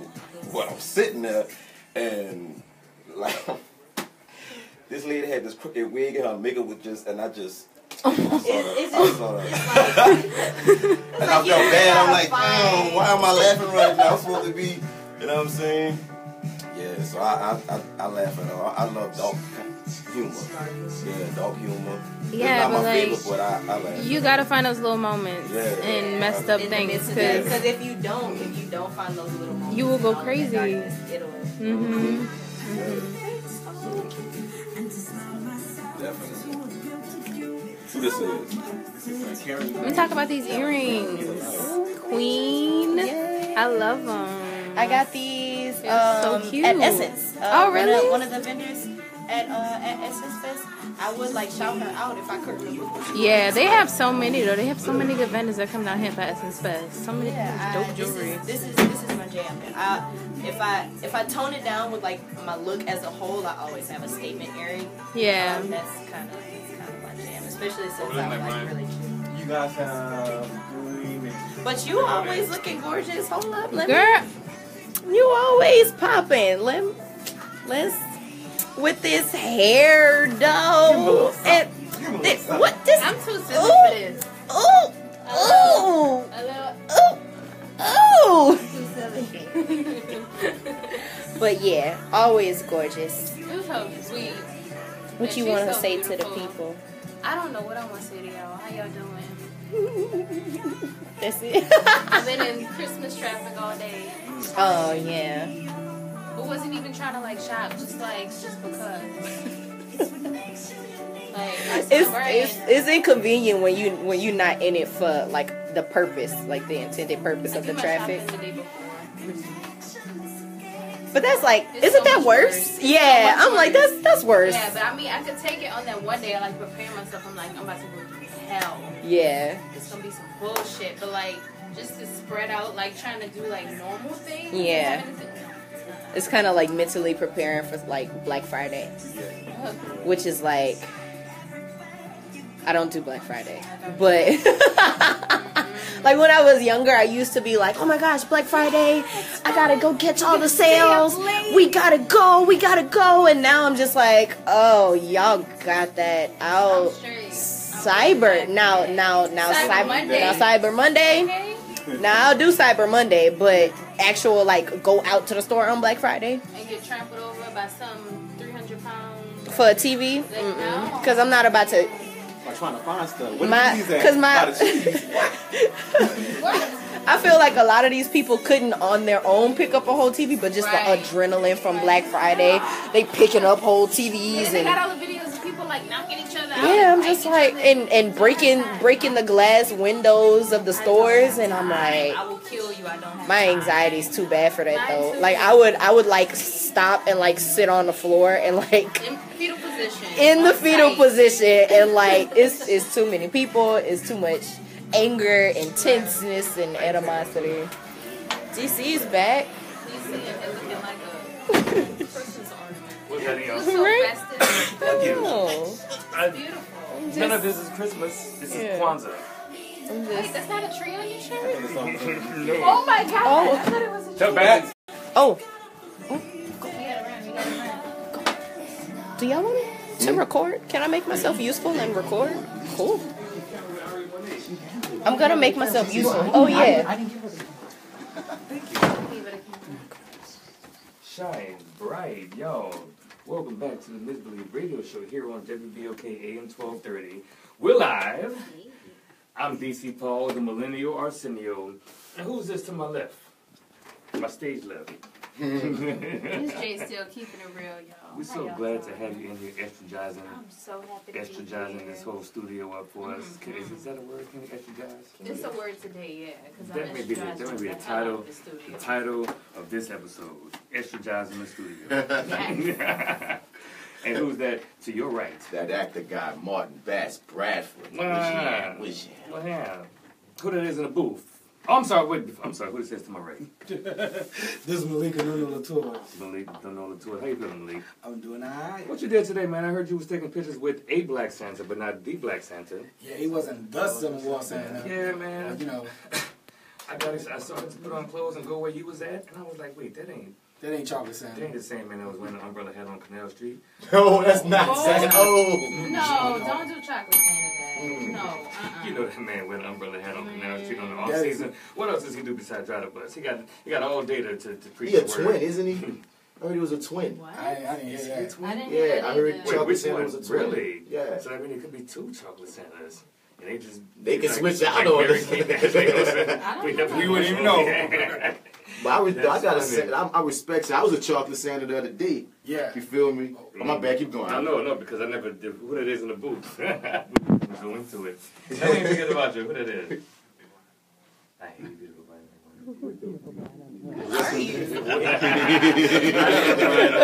Now, I love that you Brian learned how to press the buttons and do the board thing. 5-10 minutes? No, an hour and 13 minutes ago. Because we've been doing the show for an hour and 13 minutes now. He learned it on the spot, and he's doing beautifully, Brian. What was that last song you played, my man? I love that song, "Be the Light" by Karen Green. And before that, what was that again? Oh, it's something about that mic. Yeah, man. You got confidence behind that mic. I might not see you trying to get panties through the radio show. Huh? I'm ashamed and proud at the same time, man. Thanks for doing what you do. Close that door. And then this segment here is called "What's Going On Out Here?" What's going on out here? You heard me?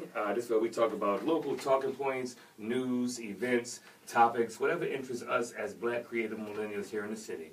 By the way, the number is 504-2609-265. If you want to call in and talk to us, you want to tell us what's going on out here, or you just want to rap with us. The phone lines is open. You heard me? I'm gonna start with you, Malik. What's going on out here? Man, I gotta start what's going on out here with the best news that done hit the city. That John F. Kennedy Senior High School will be back effective the 2018-2019 school year, official by the Orange Parish School Board that decided to make Lake Area John F. Kennedy Lake Senior Area on Paris. Yes, it will now be John F. Kennedy Senior High School. Oh, wow. The blue and gold, the Cougars are Beautiful back. campus too. You know, other schools kind of, you know, they're like, how do you get their school back? Well, we was determined, we never gave up. You know, Cougars never die. You know what I'm saying? So, I was wondering your opinion about City Park taking the old space up. So I'm glad y'all have. The Phoenix has risen. Look. But here's the thing. I don't know if it really counted if you were in a new location, right? Like, we graduated from McMain. Mm-hmm. If McMain moved to a different location, which would be like, we back. You know, the Mustang Mustang can't be stopped. This is petty DC episode, man. Keep going. well, I won't put it like this. I wouldn't feel the same. 35 ain't in Tremaine no more. You know what I'm saying? Right. So I'm just saying with the, I mean, with all the schools. But they got a whole new campus, though. But all the schools are. Somebody else's elementary school. Stop, Shane. No. I'm lying? Well, we never heard McMain blow anybody out, but you know what I'm saying? In education, we used to all the time. We was the number 2 high school in the school. Yes, in the city. That was smart. And also, we kept our same location. When me and DC went there. I had to take a test. We ain't, pretty much. And we never lost our lease. Y'all just got bats in your school. we just got bats in school, man. I ain't gonna lie to you, McMain, last time I saw it, it looked like somebody needs to rinse the school off with a hose pipe or something. What's messed up is they got a whole new building built behind it that's immaculate, like a gym or something. Auditorium or gym. Man, it's beautiful, but the same front. I mean, I just need some stucco or something. Malik, don't feel bad. I didn't even know McMain still existed. Of course McMain still exists. They got uniforms now. They wear black and gold plaid pants. Oh man. Oh no, they started that my senior. You were gone. No. Right? When I was a senior, it was optional. Optional. It was mandatory when I became a senior. It was that we sometimes used to wear the uniform. We didn't feel like getting fresh. So that's what it was. Yeah, because we knew about having to be fresh regularly. Yeah, man. At that school, because 7 to 12 with free dress, that was a trip. But one thing I do say is this, though, I appreciate the fact of not having to think about what I'm gonna wear every day once we did get the uniform situation. That made stuff so much simpler in the morning. I mean, but for millennials, high schools in New Orleans are, just a staple. And to have the staple high school back, whether it be McMain, Douglas, I think the people who came in with the charter school thing, they didn't understand how people from New Orleans, the way we rep our high schools is totally different than any other place in the world. So high schools mean a lot. Yeah, right. So I was being petty, but shout out to the kids. That's very true. Shout out to the kids. Because that charter, we don't know them charter people. I still don't know them. I really don't. Yeah. I still don't know the charter school. Kids be saying, I go to this school, I'm like, what is that? Right. And you went here in the late 90s, early 2000s, before the hurricane, and you be name dropping these schools. It's almost like a new rapper. It's like, who's Little Lake area? I don't want to see my child there. Little Lake area. That's what's going on out here. Jay Still. Yeah. What's going on out here, baby? I'm going to keep it real quick. Keep it real. I want to talk a little bit about Hollywood South. So y'all know a few years ago, Hollywood South was popping. We had movies, TV shows, all kind of stuff. And it's starting to pick up a little bit, but they said it's getting a whole lot better now. Recently, Brian Wright of Silver Screen Rentals, who's a production company that rents out and leases out different items for movies, was saying that they're so booked up that they're overbooked basically. So they were saying that coming into Baton Rouge and New Orleans next year, they're going to have about 15 productions, including Queen Sugar, of course, NCIS, Preacher, and there's also The First, there's Gambit, and there's a Tom Hanks movie that's going to be filming in Baton Rouge about World War II. Nice. So hopefully things pick up from here. I mean, I still personally feel like it'll never quite be where it was before. Don't say never, no. Tax credits. Let me rephrase that. Not never, but I think it's going to take some time. Yeah. I think it's going to take some time. And efforts. Right.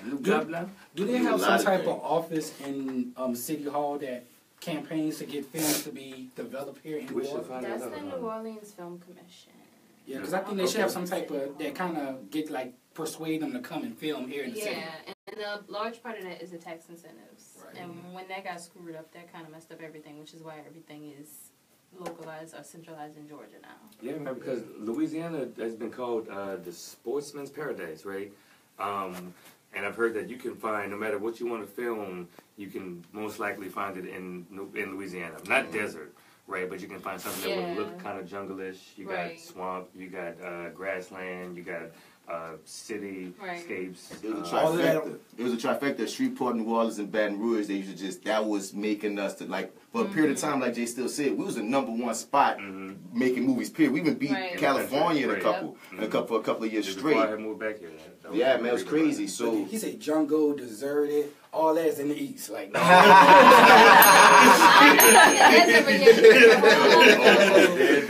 it in the east, I promise you. Atlanta basically took. Bro, you know how that was a personal attack. You know I'm an East Beast. I mean, you've been petty all night. Okay. But like, you know, Atlanta basically took out Blueprint and they flourished off of it. Did. So they did. it's good to hear that more movies So are hopefully picking that up. trend will continue because it's been very bleak. Because they had an article on that same spot like 2 or 3 years ago talking about how there's been a deficit. They was not getting no business. So it's good to hear. They had a couple of studios closed because of that. Yes, indeed. So, man, all my friends about to get major roles in studio films. Down south, man. So speaking.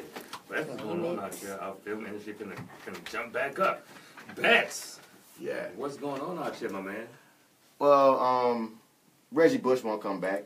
I heard that. You feel me? He said he ready to retire, and he said he won't retire with the Saints, man. He misses us and all that. The former #2 overall pick by the New Orleans Saints spoke on NFL Network Friday and said he wanted one more shot at the NFL this year, but he's ready to walk away. I'm done. Yeah, I'm done. I said it. It's not breaking news. I've been saying it. I said it all season long. I said, listen, if I don't play this year, I'm going to retire.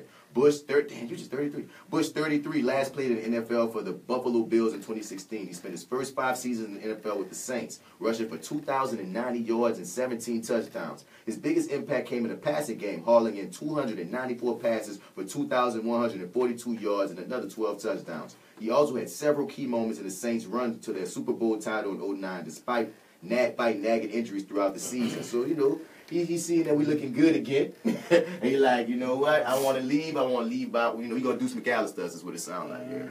Since when do you care about sports? It was a story. It was true. It was a story. Come on, man. I tried to put on the character because we already, come on. We're not manly man stuff right now, man. We fix toilets and we talk about sports now. Sports, beer. Sports. Women. Sports. Beer. No. Sports, beer, women. No. No. Just because we hadn't said it yet in the 8 o'clock hour, titties. Titty crumbs. Okay. That's enough. All right. I wish they could see Jay Steele's face right now. She just gave him a piercing look. Live. My name is DC Paul on the Misbelief Facebook page. Check us out because the in-studio antics are much funnier than what you hear on the radio. I promise you that. Malik. What's going on out here, man? Do you really want to know what's going on there? Man, tell me what you got. 19 counts of indictment by the federal government. Yes, you know me. I got to throw it out there. Somebody was going to say that. I got to throw it out there. You talking about Urban? I'm talking about that New Orleans ambassador, that jazz trumpet playing. Man, you step light. That library director. I like him. You step light. No, you know, honestly, a friend of mine now. So Urban Mayfield was indicted this week. 19 counts of indictment. I like Urban Mayfield. I've met him through several ways. He went to John F. Kennedy Senior High School. He's a friend of the stations. He's a friend of the station. He worked at Dillon University. So I never had a bad encounter with Urban Mayfield. However, you know, you got to do right by people's money and people's checks. So, you know, my feeling about this is I feel for his family and the families involved, especially during the holiday season that they got to go through this stressful you know, all of this pressure. So I just feel for his family. But 19 counts, that's serious. I think he got more counts than Ray Nagin, but you ain't hear that from me. Wow. We hit the record of the most times that band has been hit in any episode ever. It's a very petty episode. Oh, but God. I was surprised that he was indicted on so many charges. Charges. I was reading. I hate to indulge in this type of conversation, but I was reading about some of the amenities he was taking, like staying at the Ritz-Carlton when he went to New York City for like official things. So he paid $19,000 for a trumpet. Mm-hmm. He spent $1,500 in New York on one breakfast. Oh, breakfast. I just wanted to believe that so much of that wasn't true. Man, I wish we would have been friends earlier. I'd have been like, yeah, let's travel, Herb. You got it? You buying trumpets and things? I don't even play instruments, but buy me a trumpet too. I'm like, man, these people be stealing stuff and they do the most. I'm like, if you're gonna steal, skim. Right. Not saying I'm saying go steal. I'm saying don't steal. You know, if you're gonna steal, let it be petty cash. You know what I mean? Like, I'm gonna pay. Buy a bag of weed or something, but don't be I'm going to buy a giraffe and a gold encrusted book. On a library What money are you of all doing? places. Use your city credit card to buy lunch or turkey. Don't do my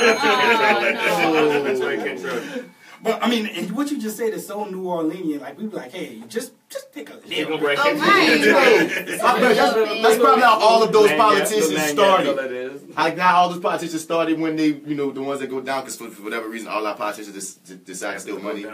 They probably started with the skim, and then that skim started getting. Oh. Well, I do know, regardless of what happened. I was playing with him. I ain't say nothing about OT. I do got a great musical facility out of it. That's all I can say, and I love going there. So. Oh, I love the jazz party. Man. By the way, I kind of what's going on out here.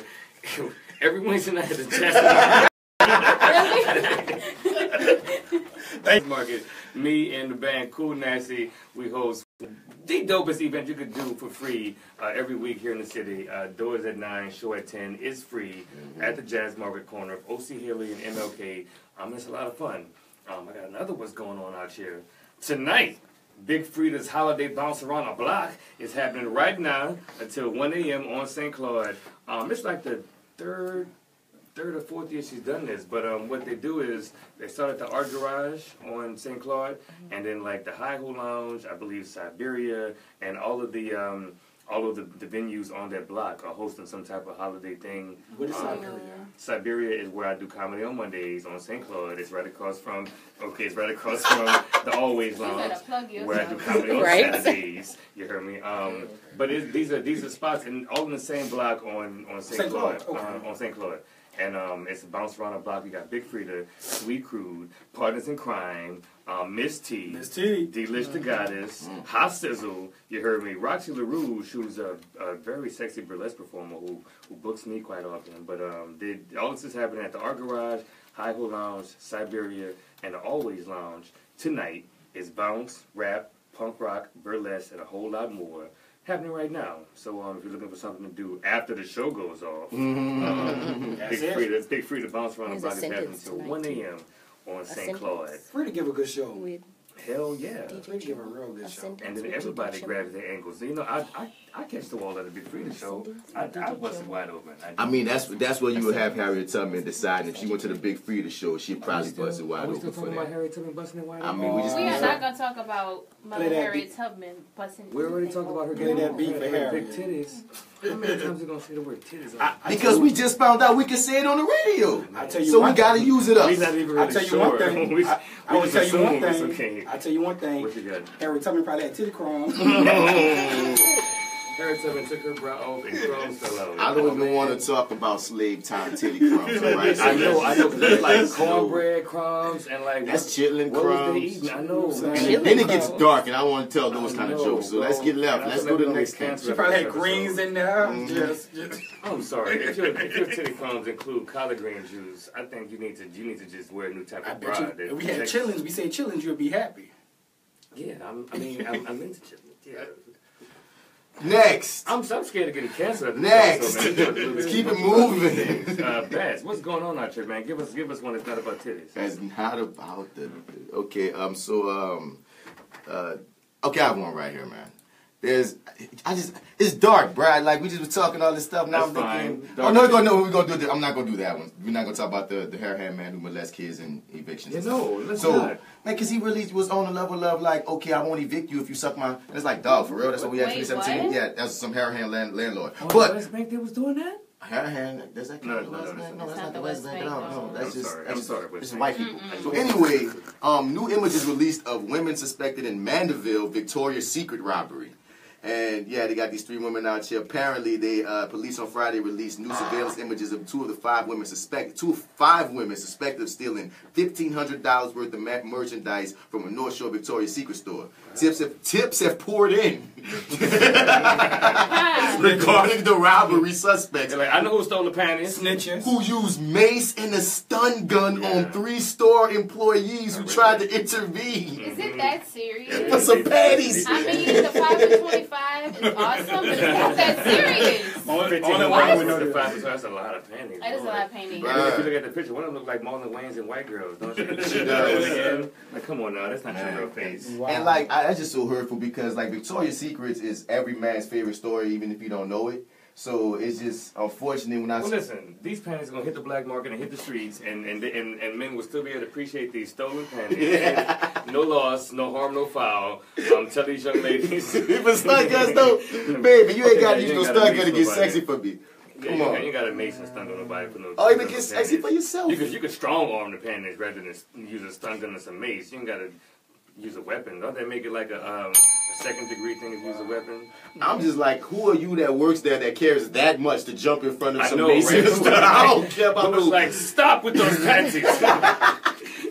Halt there! Give me the brassiere! Like, nah. Son, I'm just like, you got that, bro. As soon as you pull it out, that's you. Extra draws. Extra draws, player. Taking it. I don't want them no more. We don't want them no more. Jay Still, what's going on out here, baby? What's going on out here? You know, I like to eat. Fat girl Nola. And, Fat girl Nola. Hold up, I'm having a technical difficulty. But there is a food truck park that is opening, I think, in the Bible. Food truck park. I think park. it's in Little Garden District. But Oh, no. It's on Religious Street. Where is that? It's on Religious Street. Wherever that is. That's Uptown. That's Uptown. Ain't none of y'all got religion. Deja Vu Food Park is going to be opening soon, y'all. And it's going to feature... So it's called Deja Vu Food Park. Deja Vu Food Park, yeah. And it's going to be basically a collection of food trucks. There we go. The park is going to feature a full bar, covered patio seating, and permanent resident food trucks. Wow. Oh, it said open 24 hours in the French Quarter is what it said on Dauphine? Yeah, no, I'm reading the wrong thing. And it's going to be open every day from 10 a.m. to 11 p.m., but then on Fridays and Saturdays it's open to 2 a.m. Okay. And that's uptown. Yeah. They're the Garden District, right? Mm-hmm. So you hear right here, No Little Tours will be doing a Garden District tour stopping at the Food Truck Park. Deja Vu. Did they say who? And they spell that Vu, you know, like Vu Caddy. Okay, thank you. That's why I can't find it. That's why you can't find it. Who would be Deja Vu? No, but they're just saying the journal's going to have a bar, food trucks, of course. They're going to have a snowball vendor. They're going to have jazz brunches. They don't, let's see. They don't list exactly who's going to be out there yet, I don't think. That's cool. Jay Still, we're gonna check it out anyway. You know what they need, Jay Still? What they need? They need DC Paul to host the event there. They do need DC Paul. Yeah. They do everything at the bottom that says live entertainment. Oh, and it could be a fact. And it is a venue. It's a live entertainment venue as well. Their website you is a ain't said little... nothing but a thing. I'm at the website already. They about to get an email. But yeah, 1618 Religious Street. 1681 Religious Street. Dyslexia, sorry. And it's going to be coming soon. Wow. We don't have a date yet, forward to that, man. That's going to be dope. That's very interesting, the fact that, like, the food truck explosion, that's a post-Katrina thing, right? 'Cause I don't remember seeing food trucks growing up. I think so. I don't want to misquote, so I ain't going to name drop the brand, but one of these brands had the option, had the chance to try a brick-and-mortar restaurant of their own and realized that the food truck was more profitable for them. So, I think like, I know which one you're talking about. After trying it out, they shut it down and was like, we're just going to do the truck because the truck works out better for us. So, yeah, as far as people being independent business owners, it's probably a lot cheaper to buy a truck than to buy a business. And I like that they're going to be stationary because otherwise, typically, you have to find like the food truck schedules and follow them Whereas around. some of these food trucks out here, they know where to go, where the people going to be at, and that's why have people come to you when you go to the people. Right. So, well, it's cool to have an option of both now. Yeah, right now. Right now. Mm-hmm. So I wonder, because what does that mean? Like, if you're a food truck, you mobile with yours. So how often, like, why would you even go to a food truck? I got multiples. I'm more than sure if you got more than one truck, because some of them does do. Right. They probably gonna send one that'll be stationary while the other one or the other two have a big business handling business. That kind of takes away the magic of a food truck, though. You pretty much go A few of them do that, go to Rue Carré or like a food court. You be going to like St. Rock Market. Like a St. Rock, Right. yeah. It's similar. It's very similar. I mean, it's more flavors for New Orleans, man. So wait, Daddy. I'm just understanding it. You telling me it's a parking lot? Basically. It's a parking lot, and they're gonna let A people very park their beautiful truck there. parking lot. Okay, all right. Nah, With decent. I like how they, delicious food and a I bar. just got it. Now, when I was jumping on silent disco, was a bunch of people listening to headphones. Because I had been to one, so I could actually you, like you it say was I gotta cool. open my mind, so Okay. I'm right with you. Hey, Okay. better open your mind to this mobile Piccadilly Park. Piccadilly Mobile. Piccadilly Mobile. No, all right. That's what's going on. Malik, you got another one? Yes. What's going on? 'Cause I don't have nothing. So after 60 countries, 359,000 fans, 208 hours, 1,000 hours. What it is. One sold out tour in Europe, another sold out show in Israel. Tank and the Bangers are finally coming back home to New Orleans. Give them the applause. Yes. We love us some Tank Man. and the Bangers here on this show, man. In fact, when we go to the break, Brian, have something queued up by Tank and the Bangers. Man, eggs over easy, prefer. No, because we had the last episode. If we could do quick this episode, that'd be cool. So we could turn up a little bit. But I mean, it's just great to have them home. We're happy. They've been successful. They had a sold out show in Israel. in Israel, yo, in Tel Aviv. And Tabia from Tank and the Bangers was on episode 2 or 3 is one of the first of ones. this one. They were already in the midst of. That was the same night that Tank and the Bangers was performing with Nora Jones. I think at the same theater at the same night.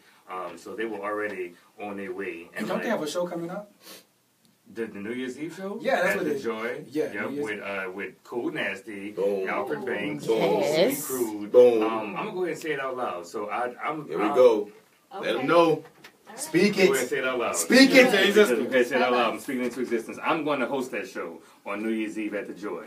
I've already asked, all of the artists that I know. I've made some contacts at the Joy. I've sent the email. I got the website, whoisdcpaul.com. So I feel like I am the natural choice to host that show. I've had a great 2017. Tank and the Bangers has had an amazing 2017. Cool Nasty has had a great 2017. And you host with them on Wednesday. I do, yeah, right. Alfred Banks was on our first episode of TheMisbelief. I've hosted all the Tank and the Bangers Backyard Hangouts. I feel like I'm speaking it. I will host New Year's Eve at the Joy with Tank and the Bangers, Sweet Crude, Alfred Banks, and Cool Nasty. Bang. Yeah. So for everybody out there, whenever y'all promote this, y'all need to say all those names and say allegedly hosted by The Millennial Arsenio. Boom. DC Paul. There you go. Yeah, man, because either way I'm going to be there, even if I ain't on stage. That would be a great way. I mean, I will be on stage. But that'd be a great way to end the year. Anybody in New Orleans, if you've been following Tank and the Bangers, man, I feel like their success is our success. Yes. I do. Like that. I grew up in the same neighborhood in Michoud as Tank. And like, she makes me believe it's possible for all of us. You watch the growth from the very beginning on up. You hear me? Yeah. Everybody we know like you know her. Like some people pop from New Orleans and you be like, wait, what was that? I never seen them before. Right, but no, you know somebody who knows somebody who went to school with somebody from them. But people know her. She ain't like grew up on the West Bank or nothing like that. Like, and was involved. And then with one of the founding members of Team Sno. So like she got roots in the city. So I feel like every time that band has a successful moment, the city rejoices with them. I love them. I do. If it ain't already obvious. We know it. You know what? Is it time for a break? I about to say, we ain't got nothing more to say after that one. Got something else? You know what's Nothing worthy enough. Once you good on the Tank and the Bangers and DC Paul, and the alleged host of the New Year's show. Not alleged. New Year's Eve. Supposed. Correct them. Because I'm supposed to do it. That's why. You heard me? Brian, what you got queued up? You heard me? Hold on, wait. You heard me? All right, falsetto, work on it. All right, we doing octaves. It just goes down like that. Brian, what you got queued up? You the one who's singing this, really. Y'all don't know he got the vocals. You got the real vocals, boy. Quick. Oh man, I love this song so much. I've been loving it since the first time I heard it at Jazz Fest in 2006 or 15. I got a live version of it, and it's a studio version of it. Quick by Tank and the Bangers. Y'all stay tuned and don't get nothing on you. I ain't gonna take a smoke break. I'm gonna jam for this song. We'll move to the next room. Let's meet your friend. Let's talk to your friend. Okay. Give me the camera. We're gonna talk to you. Oh. Who's that guy, huh? Is that the one who you wrote a song about? Hi. But everybody knows what you know. Just know that the block got hot. This your friend? We have to meet. Before you get got, ain't no telling what I'm gonna do tonight. What's happening, homie? Huh? You think you was just being here and not be on Facebook Live? Huh? What's your name? Willie B. What's your name? Willie B. Malik P? Willie B. Willie B. Okay, Willie B. How you know Aria Monet? We performed together. Well, not together. Oh, really? It was a poetry show last night. Last night? You was at Sex Live? Yeah. What you did at Sex Live, Willie P? I'm a poet. Really? You did sexy poetry at Sex Live? Unfortunately. What you was talking about? Sex. Titties? You were talking about titties, no? Titties? No, it wasn't really. Well, what? Yeah, a lot of other stuff, like sex. Oh, man, come on now. It was cool. This nigga here doing the fucking... I hate you, yeah, bro. I hate you. That's why I met. She's really the star. That's why. That's what y'all just met last night? Yeah. Oh, shit. Sex Live must have went down, baby. Sex Live must have went down. They met. Epic. They met. Real MVP. Hey, look. Hey, come see this. What she got? She charged you up? She called me right there, like 1%. 1%. Back to your first day being at Sex Live. Yeah. Wait, what? What movie that was? No, I actually just met. Like I seen her perform. Okay, so the first date is tonight. I got you. Talk to Malik. We in here fucking with you. What's your name? Willie B. Where you from, Willie B? Kenner Brown? What you do, Willie B? I rap, songwrite, and do plays. You do plays? You an actor? No, Really? I write them. You write plays? Wow. Okay. You know we are okay. It's a bunch of actors up in here, man. Him. You go to school here or? I'm 25. What that mean? No, I've been studying school. That wasn't my thing. School. Okay, so I'm 25. Like he writes plays. This man here is an award-winning actor. Yes. Mm-hmm. I'm laughing for what's going on here. I should have talked about. I've been forgetting I have 2 awards. I'm forgetting I have 2 awards. Love yourself. By the way, I too am an award-winning actor. I got 2 of them. One of them came from the Deltas. And I just remember I got a con. Shout out the Buck. We got a con. Yeah, that award at Cons. Shout out Con Award. Pick up the Buck. We need to start Pick up doing to Edward more. Buckles. He was here, man. I'm gonna get a mic to Jay Still because she's more interesting. Goodness gracious. Gone too far, did not even say Who's gonna save me? Who's gonna save me now? Say. Yeah. Save me now. Say. Who gonna save me Uh-huh. now? Who gonna save me Quick now? money. Hey. Gotta make the money Real quick. Gotta make the money Real quick. Gotta make the money real quick. Quick money. Real quick. Gotta make the money real quick. Quick money. You don't know this song, huh? Shame on you, really. My homie worked with Landon. Landon Oubre? You know Landon? Yeah, we worked together. I told you I saw him. You did say you songwrite. Landon Oubre is a songwriter, by the way. He was supposed to come on one of these episodes, but I think he got into a car accident. He's in Atlanta right now. Okay, we gotta close that door. I'm about to walk out. I'm sorry. That smell ain't no good. My bad. I'm trying to get the sound. How you get a sound effect on that? Because I wanted to play that for the next. Ask Brian, he know. You supposed to know. So, okay. Hey, can you take this for a second, Jay Still? Yeah. I'm sorry. Back on you. Hey, I know. We going back inside? I know you hate it. Are we going back in here? Yeah, we can go back. Oh, what are we doing? Standing right here? Like, I don't know what's oh on. my God. It's like, At the Misbelief, y'all. how was your My day? 3 viewers. What have you been Me? doing? Yeah, come on. What I did? Oh, you want What to have- put me on? What have you done? What are you doing today? It sounded like you was just a busy day. You was running. What did I do today? You know it's gonna rain Endless stuff. all like 4-5 days straight next week. That's not cool. Somebody gonna be making children next week. Not you You though. gonna be making children, Malik? So what? You gonna be making I got work to do. Like You got children to make? no, not children. But I do have children. I got a website to finish, a blog to put in See, I got place. babies too. Like, I'm trying to start 2018. Once you see me start naked, you know, on that foundation. Plug myself. Y'all go follow Fat Girl Nola on Instagram. They got a web series coming. You feel me? We got our first webisode coming out in a week. I saw that. Congratulations. Yes. I'm jealous. They got amazing photos. Because I told her I wanted to do a No Nola Tour Fat Girl collabo. We can still do one because we have a videographer now. Don't love me. We even got a hidden video of this one right here eating one of the second hottest chip in the world and almost dying. Yeah. Haven't released yet. Almost died. Whoa, I gotta see that. Is that shirt that Shaq, that Shaquille O'Neal did? It's that, but it's the one that's like a level below that. Because the one that Shaq did, you can't get it till next year because they sold out. So, yeah.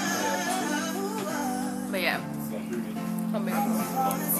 Okay. I'm running away. I'm running away. Oh. You want me to take it? Oh no. You want me to take it? I'll take it. Yeah. All right, let me go prepare my mind, body, and soul. Hello. Oh, they already harassed you, huh? What's poppin'? They already harassed you. Oh yeah, it's cool. It's cool. Okay. I don't know why they give it to me. I'm so awkward. I don't know what to do. I was like, oh God, I'm so awkward. Brian with his beanie on, writing stuff and pushing buttons. All right, guessing. Brian. What? We just lucky that worked out. I'm gonna go irritate Mr. Bats. Yep, I'm back again. Never freeze on me, computer. What's going on here? What's up, y'all? I'm doing all right. What's up again, Malik? I'm just trying Malik, to I'm stalking you. Why? I mean, it's just been, it's been a great day though. It's been a busy day, but it's been great. But don't stalk me. No, stalk me. No Nola tours. That's right. Nola tour. That's the right. Best walking historical tours in the city. Yep. And I believe I'm doing a historical presentation at the mosque, at the temple for the local Nation of Islam mosque. So yeah. Oh, okay. Yeah. So when is that? This week, I think it's like one of their days, one of their teaching days. So it's gonna be real interesting. That's gonna be very interesting. Cause old people read. Yeah. So. Hi, Mr. Bass. He's getting ready for the next. Look, I told her. I said it's supposed to rain for the next 4 days, and it's supposed to be cold.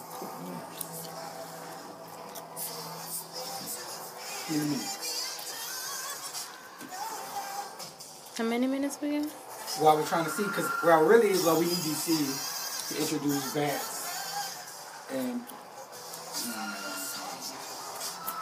y'all can call us and talk to us here. I don't want any more.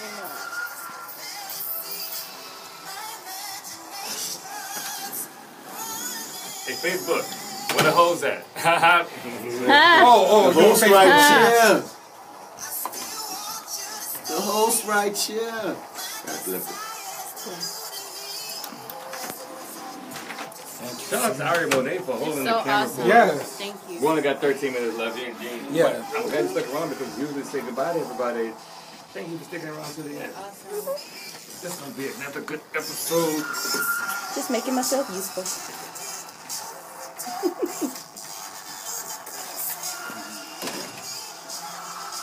That's Janae McGee. She be at the Jazz Market. And she did a couple notes. Oh, cousin. That's my last name. No, that's just McGee is my last name. She might be my cousin.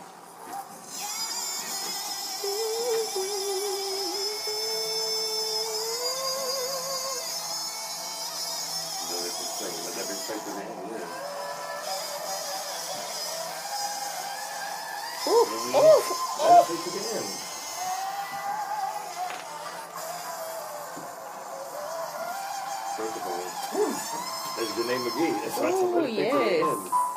Let it get to the end. Desire, man. That's Janae McGee. Oh, I'm sorry. Welcome back to the Misbelief Radio Show here on WBOK AM 1230. I'm DC Paul, the Millennial Arsenio. Who's this to my right side? Yo, this is Malik of No Nola Tours. And who's this to my left? That actor guy, Mr. Bats. And to his left? It's Jay still keeping it real and estrogenated. Holding it down. Yeah, estrogenated. And in the booth, who's that? Beautiful Brian. What was that song you just played, man? Desire by Janae McGee. That song, man, that girl be blown on that song. I love that song. I'm looking forward to new material from her. What you play right before that? I forgot. Oh, that was Tank and the Bangers. Quick. Yeah. Yeah, we was in here jamming to that. And shout out to Miss Aria Monet and Rob Kazi, our guests for this episode. They still around, but they were really good interviews, were they not? Yes, They were amazing. Thank y'all for coming through. Great people to talk to. Right. So I think we got a little time for our last two segments here on the Misbelief Radio Show. My homie, that actor guy Bats, is such a rebel, and every episode I like to let him go unbridled and just let him just run wild with reckless abandon and give somebody that neck. So Bats, who you giving the neck to this week? Man, this is the master of nectomony, the doctor of nectonomics in the building today. So this time, you know, I'm not gonna give the neck to a person, man. Did y'all know that the official poverty rate is 13.5%? Wow. Yeah, man. That means that 43.1 million Americans lived in poverty, according to official measures. And that's just the people that they was able to count. A lot of people that are poor and poverty don't do the census, so you got to add more percentages and estimates to that. Plus undocumented Americans. And it gets larger and larger. The homeless statistics, man. Homelessness is of course rising and rising. Over they say only 18 states have shown a decrease in homelessness, and right now I believe it's at 16.7%. They said like per 10,000 people is like it's just ridiculous thing. I'm looking at all these things that there's a lot of poor people in this country. Right. Like a lot of poor people in this country. And when I think about all the things that we spend money on, and whether it's bombing other countries, whether it's trying to build other countries, I always look at like, dang, Oprah, I appreciate what you did for Africa, dog. I know like a lot of little kids out here right now that's in foster homes that need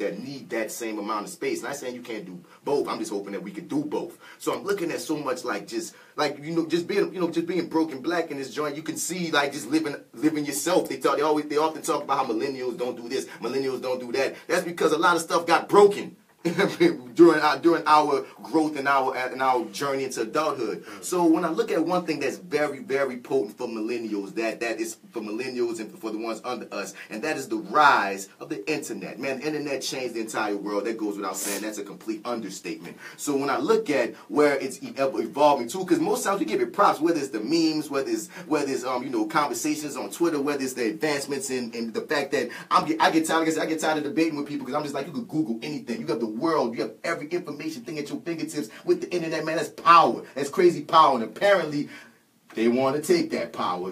Shouts out to the FCC and what I call the white man, the super Republican cats. I don't mean shouts out in no positive ways. Have you heard about net neutrality and the whole deal about repealing net neutrality, which on one basis has already happened? So basically, they want to charge you. They want to charge you to just use the internet. So there's this meme going around that gives you just an idea. These are not exact numbers, but an idea of what that means for people who be wondering, like, what's this net neutrality talk? Why it's a problem that it's getting repealed? Imagine every time you go to Twitter, that's $15 a month. Every time you go to Snapchat, that's $10 a month. Just to go to YouTube, that's $20 extra a month on your internet bill that you already paying. $10 per movie on Netflix. Not $10 for I'm getting to do what I want. $10 every time you want to stream that, because now they're charging the amount of bits that you using with your IP address and the amount of stuff that you're doing on there. It's almost like if you don't have unlimited on your phone, now it's gonna be like if you don't have unlimited on your internet, you can't go to every site you want. And that gets deep. That gets so deep when you see how much money they stack, and that's one of those unnecessary. It feels so unnecessary to pull that off. And how does to do that to Americans when we look at poverty, when we look at the fact that most of us broke? It's like the middle class starts shrinking. You see rich people, you see broke people, and you see people jumping in between classes. And when we look at what this does to communities of color, I found this article. They said the open internet allows people of color to tell our own stories and organize for racial justice. When activists are able to turn out thousands of people in the streets at a moment's notice, it's because the ISPs aren't allowed to block their messages on websites. The mainstream media have long misrepresented, ignored, and harmed people of color. And thanks to systemic racism, economic inequality, and runaway media consolidation, people of color own just a handful of broadcast stations. While even reading this whole thing, it's basically saying if them people at the top want to push that button and say, hey, Black Lives Matter, I want your website to get that much views, and now for whatever reason, it's slow internet to go to Black Lives Matter. At any point, if they feel like they want to slow you up or don't want you to get information, if Congress let this go down, they can control you. They have all control over the internet, and they can get it out your pockets just to give you a piece of the pie that we've been getting for free for what, 2-3 decades now? So yes, the FCC, you will get that front hand, you will get that back hand, you will get it licked, you will get it sticked, you will get every piece of this neck, you get that neck neck, you get that neck because it don't make no sense to be charging something that's been free for this long. Eat it. Eat it. All right. Ooh, all right. He gave that next to the whole FCC. The whole FCC not damn the cancelers, man. You got balls. Yeah, man, the FCC. I got balls and I'm feeling estrogenated. The FCC Estrogenated. are the people who told us we can say balls on this radio show. On the radio. On the radio. Genitalia is going rampant on the Misbelief radio show. All right. Well, that was that neck. But that, because that don't make no sense, y'all. Yeah, I agree with you, man. So I like to let Baz turn it up with that neck. And as always, we end our show with one or both of our Sankofa birds, making us take a look back and meditate on a person, a time, a concept, a place, something that came before us that we can appreciate as millennials. So Malik, what you got for us this week? So as y'all know, I travel all around the city, and the paper monuments or papermonument.org, they've been posting these really cool posters about New Orleans history all around New Orleans. And they did this poster, and I knew of the history, but I didn't hear about this particular story. And I wanted to give it about the sit-in at McCroy's. In the 1960s, we all know the heart of the civil rights movement and all this. And you hear about Martin Luther King and Malcolm X, but a lot of times you don't hear about what went down here in New Orleans. And there was an organization called CORE, which is the Congress of Racial Equality. And this organization was mandated by high school students and college students. So they was like the Black Lives Matter or the BYP of their era. So it was only students. It wasn't adults. It wasn't Martin Luther King and them. It was just students. And they had a core chapter here in New Orleans. Now, the core chapter in New Orleans was national renowned because they was known as soldiers. Like, if they had a demonstration or a freedom rise like the core in New Orleans, their members was like, we can go, we can do it. So that all over the nation, people knew who core New Orleans was because they was like, those are the embodied people from New Orleans. And during the 1960s, they decided to do sit-ins. So you hear about the sit-ins, you know, they sat in at the lunch counters. And a lot of people know that happened here in New Orleans. So in 1960, the core Congress of Racial Equality, they sat down at a Woolworth. And the next week, they sat down at this store called McCroy's. And all of the big stores had lunch counters at that time. So it was a guy, Rudy Lombard, from Xavier University, Aretha Castle-Haley from Southern University at New Orleans, Cecil Carter of Dillard University, and Lanny Goldfish, a white student from Tulane University. They went into this market, and they sat down and asked to be served, and they went and served them, and they was arrested. Now, what made this one special was they was arrested and charged with criminal anarchy by the city of New Orleans. In this case, went all the way to the Supreme Court. That these young people, they was like, y'all trying to stop society. Y'all, criminal anarchy. Anarchy? Yes. That's a charge. So it went all the way to the Supreme Court, and the Supreme Court was like, nah, y'all kind of tripping. We already went through Brown versus Board. They have rights too. You're supposed to serve them this, that, and the other. So it's just talking about their presence of young people and how young people made a change. So when you hear the name Aretha Castle-Haley, that ain't the name to be played with. These people were Rudy Lombard and Cecil Carter. These was people who put their lives on the line. Because think about you, 1920, and somebody is telling you you're being charged with criminal anarchy.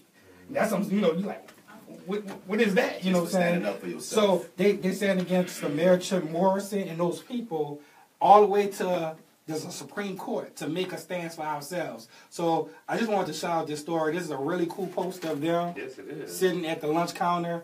And what's that website you said, papermonuments.org? Yeah, papermonuments.org. They're doing really great work. And what they're trying to do is they're trying to come up with a conversation on what we can replace those monuments that we took down. What can we replace them with? So that's why they're showing images in history that are not necessarily talked about in New Orleans. Okay, that's like they played Homegirls. We did that dealing, huh? That was with them dealing with that same topic of New Orleans. It was that story in particular. I want to throw this out here. Also, net neutrality ain't fully repealed yet. Congress voting on it. I just don't want to say fake wrong information. Okay, and you guys Congress is still voting on it. I'm sorry. I just didn't want it. That's 2 minutes left. That's all right. No, I'm not heated. It's just I don't have a lie recorded. Okay.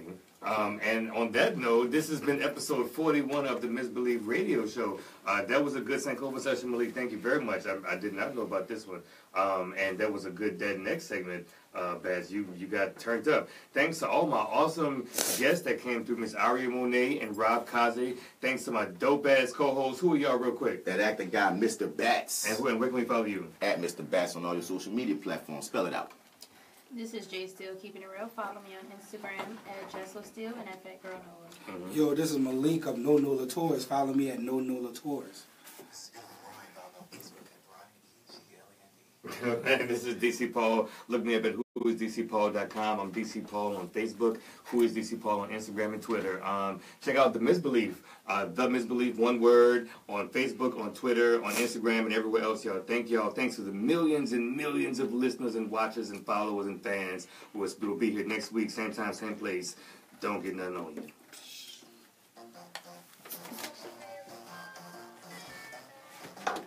You went back into the, you know what, Aria, let me take that from you. Don't go nowhere. Let me take that from you. Come on. Thank you for this so much. Thank you, Miss Aria Monet. Gracious and beautiful. Gracious and beautiful. Super guest indeed. Come on. Going out.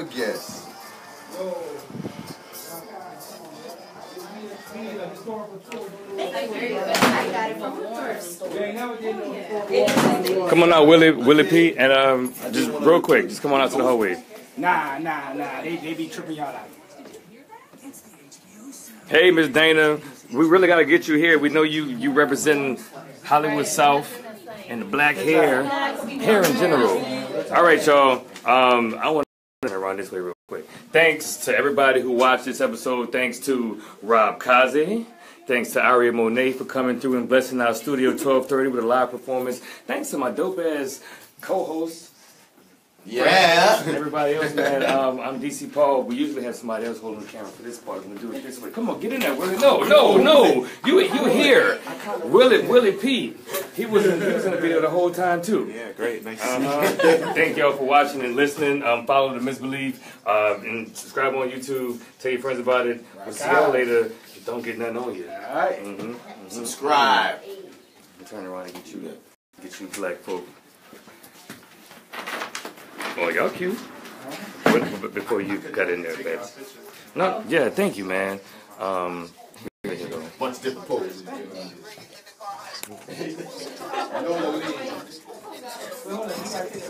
Usually, Bats forget to sign No, up. you're not. No, you're not. No, you're not. He usually forget to sign out of his Facebook, and I get to tweet something, Facebook something about titty crumbs. Usually about titty crumbs. Usually it's about titty crumbs. Bye, y'all. Bye, Miss Dana. Okay, I will definitely inbox you because you were there in the audience for the first episode, and you were what the Misbelief is about. So we'll be in touch. Absolutely. Don't get none on you.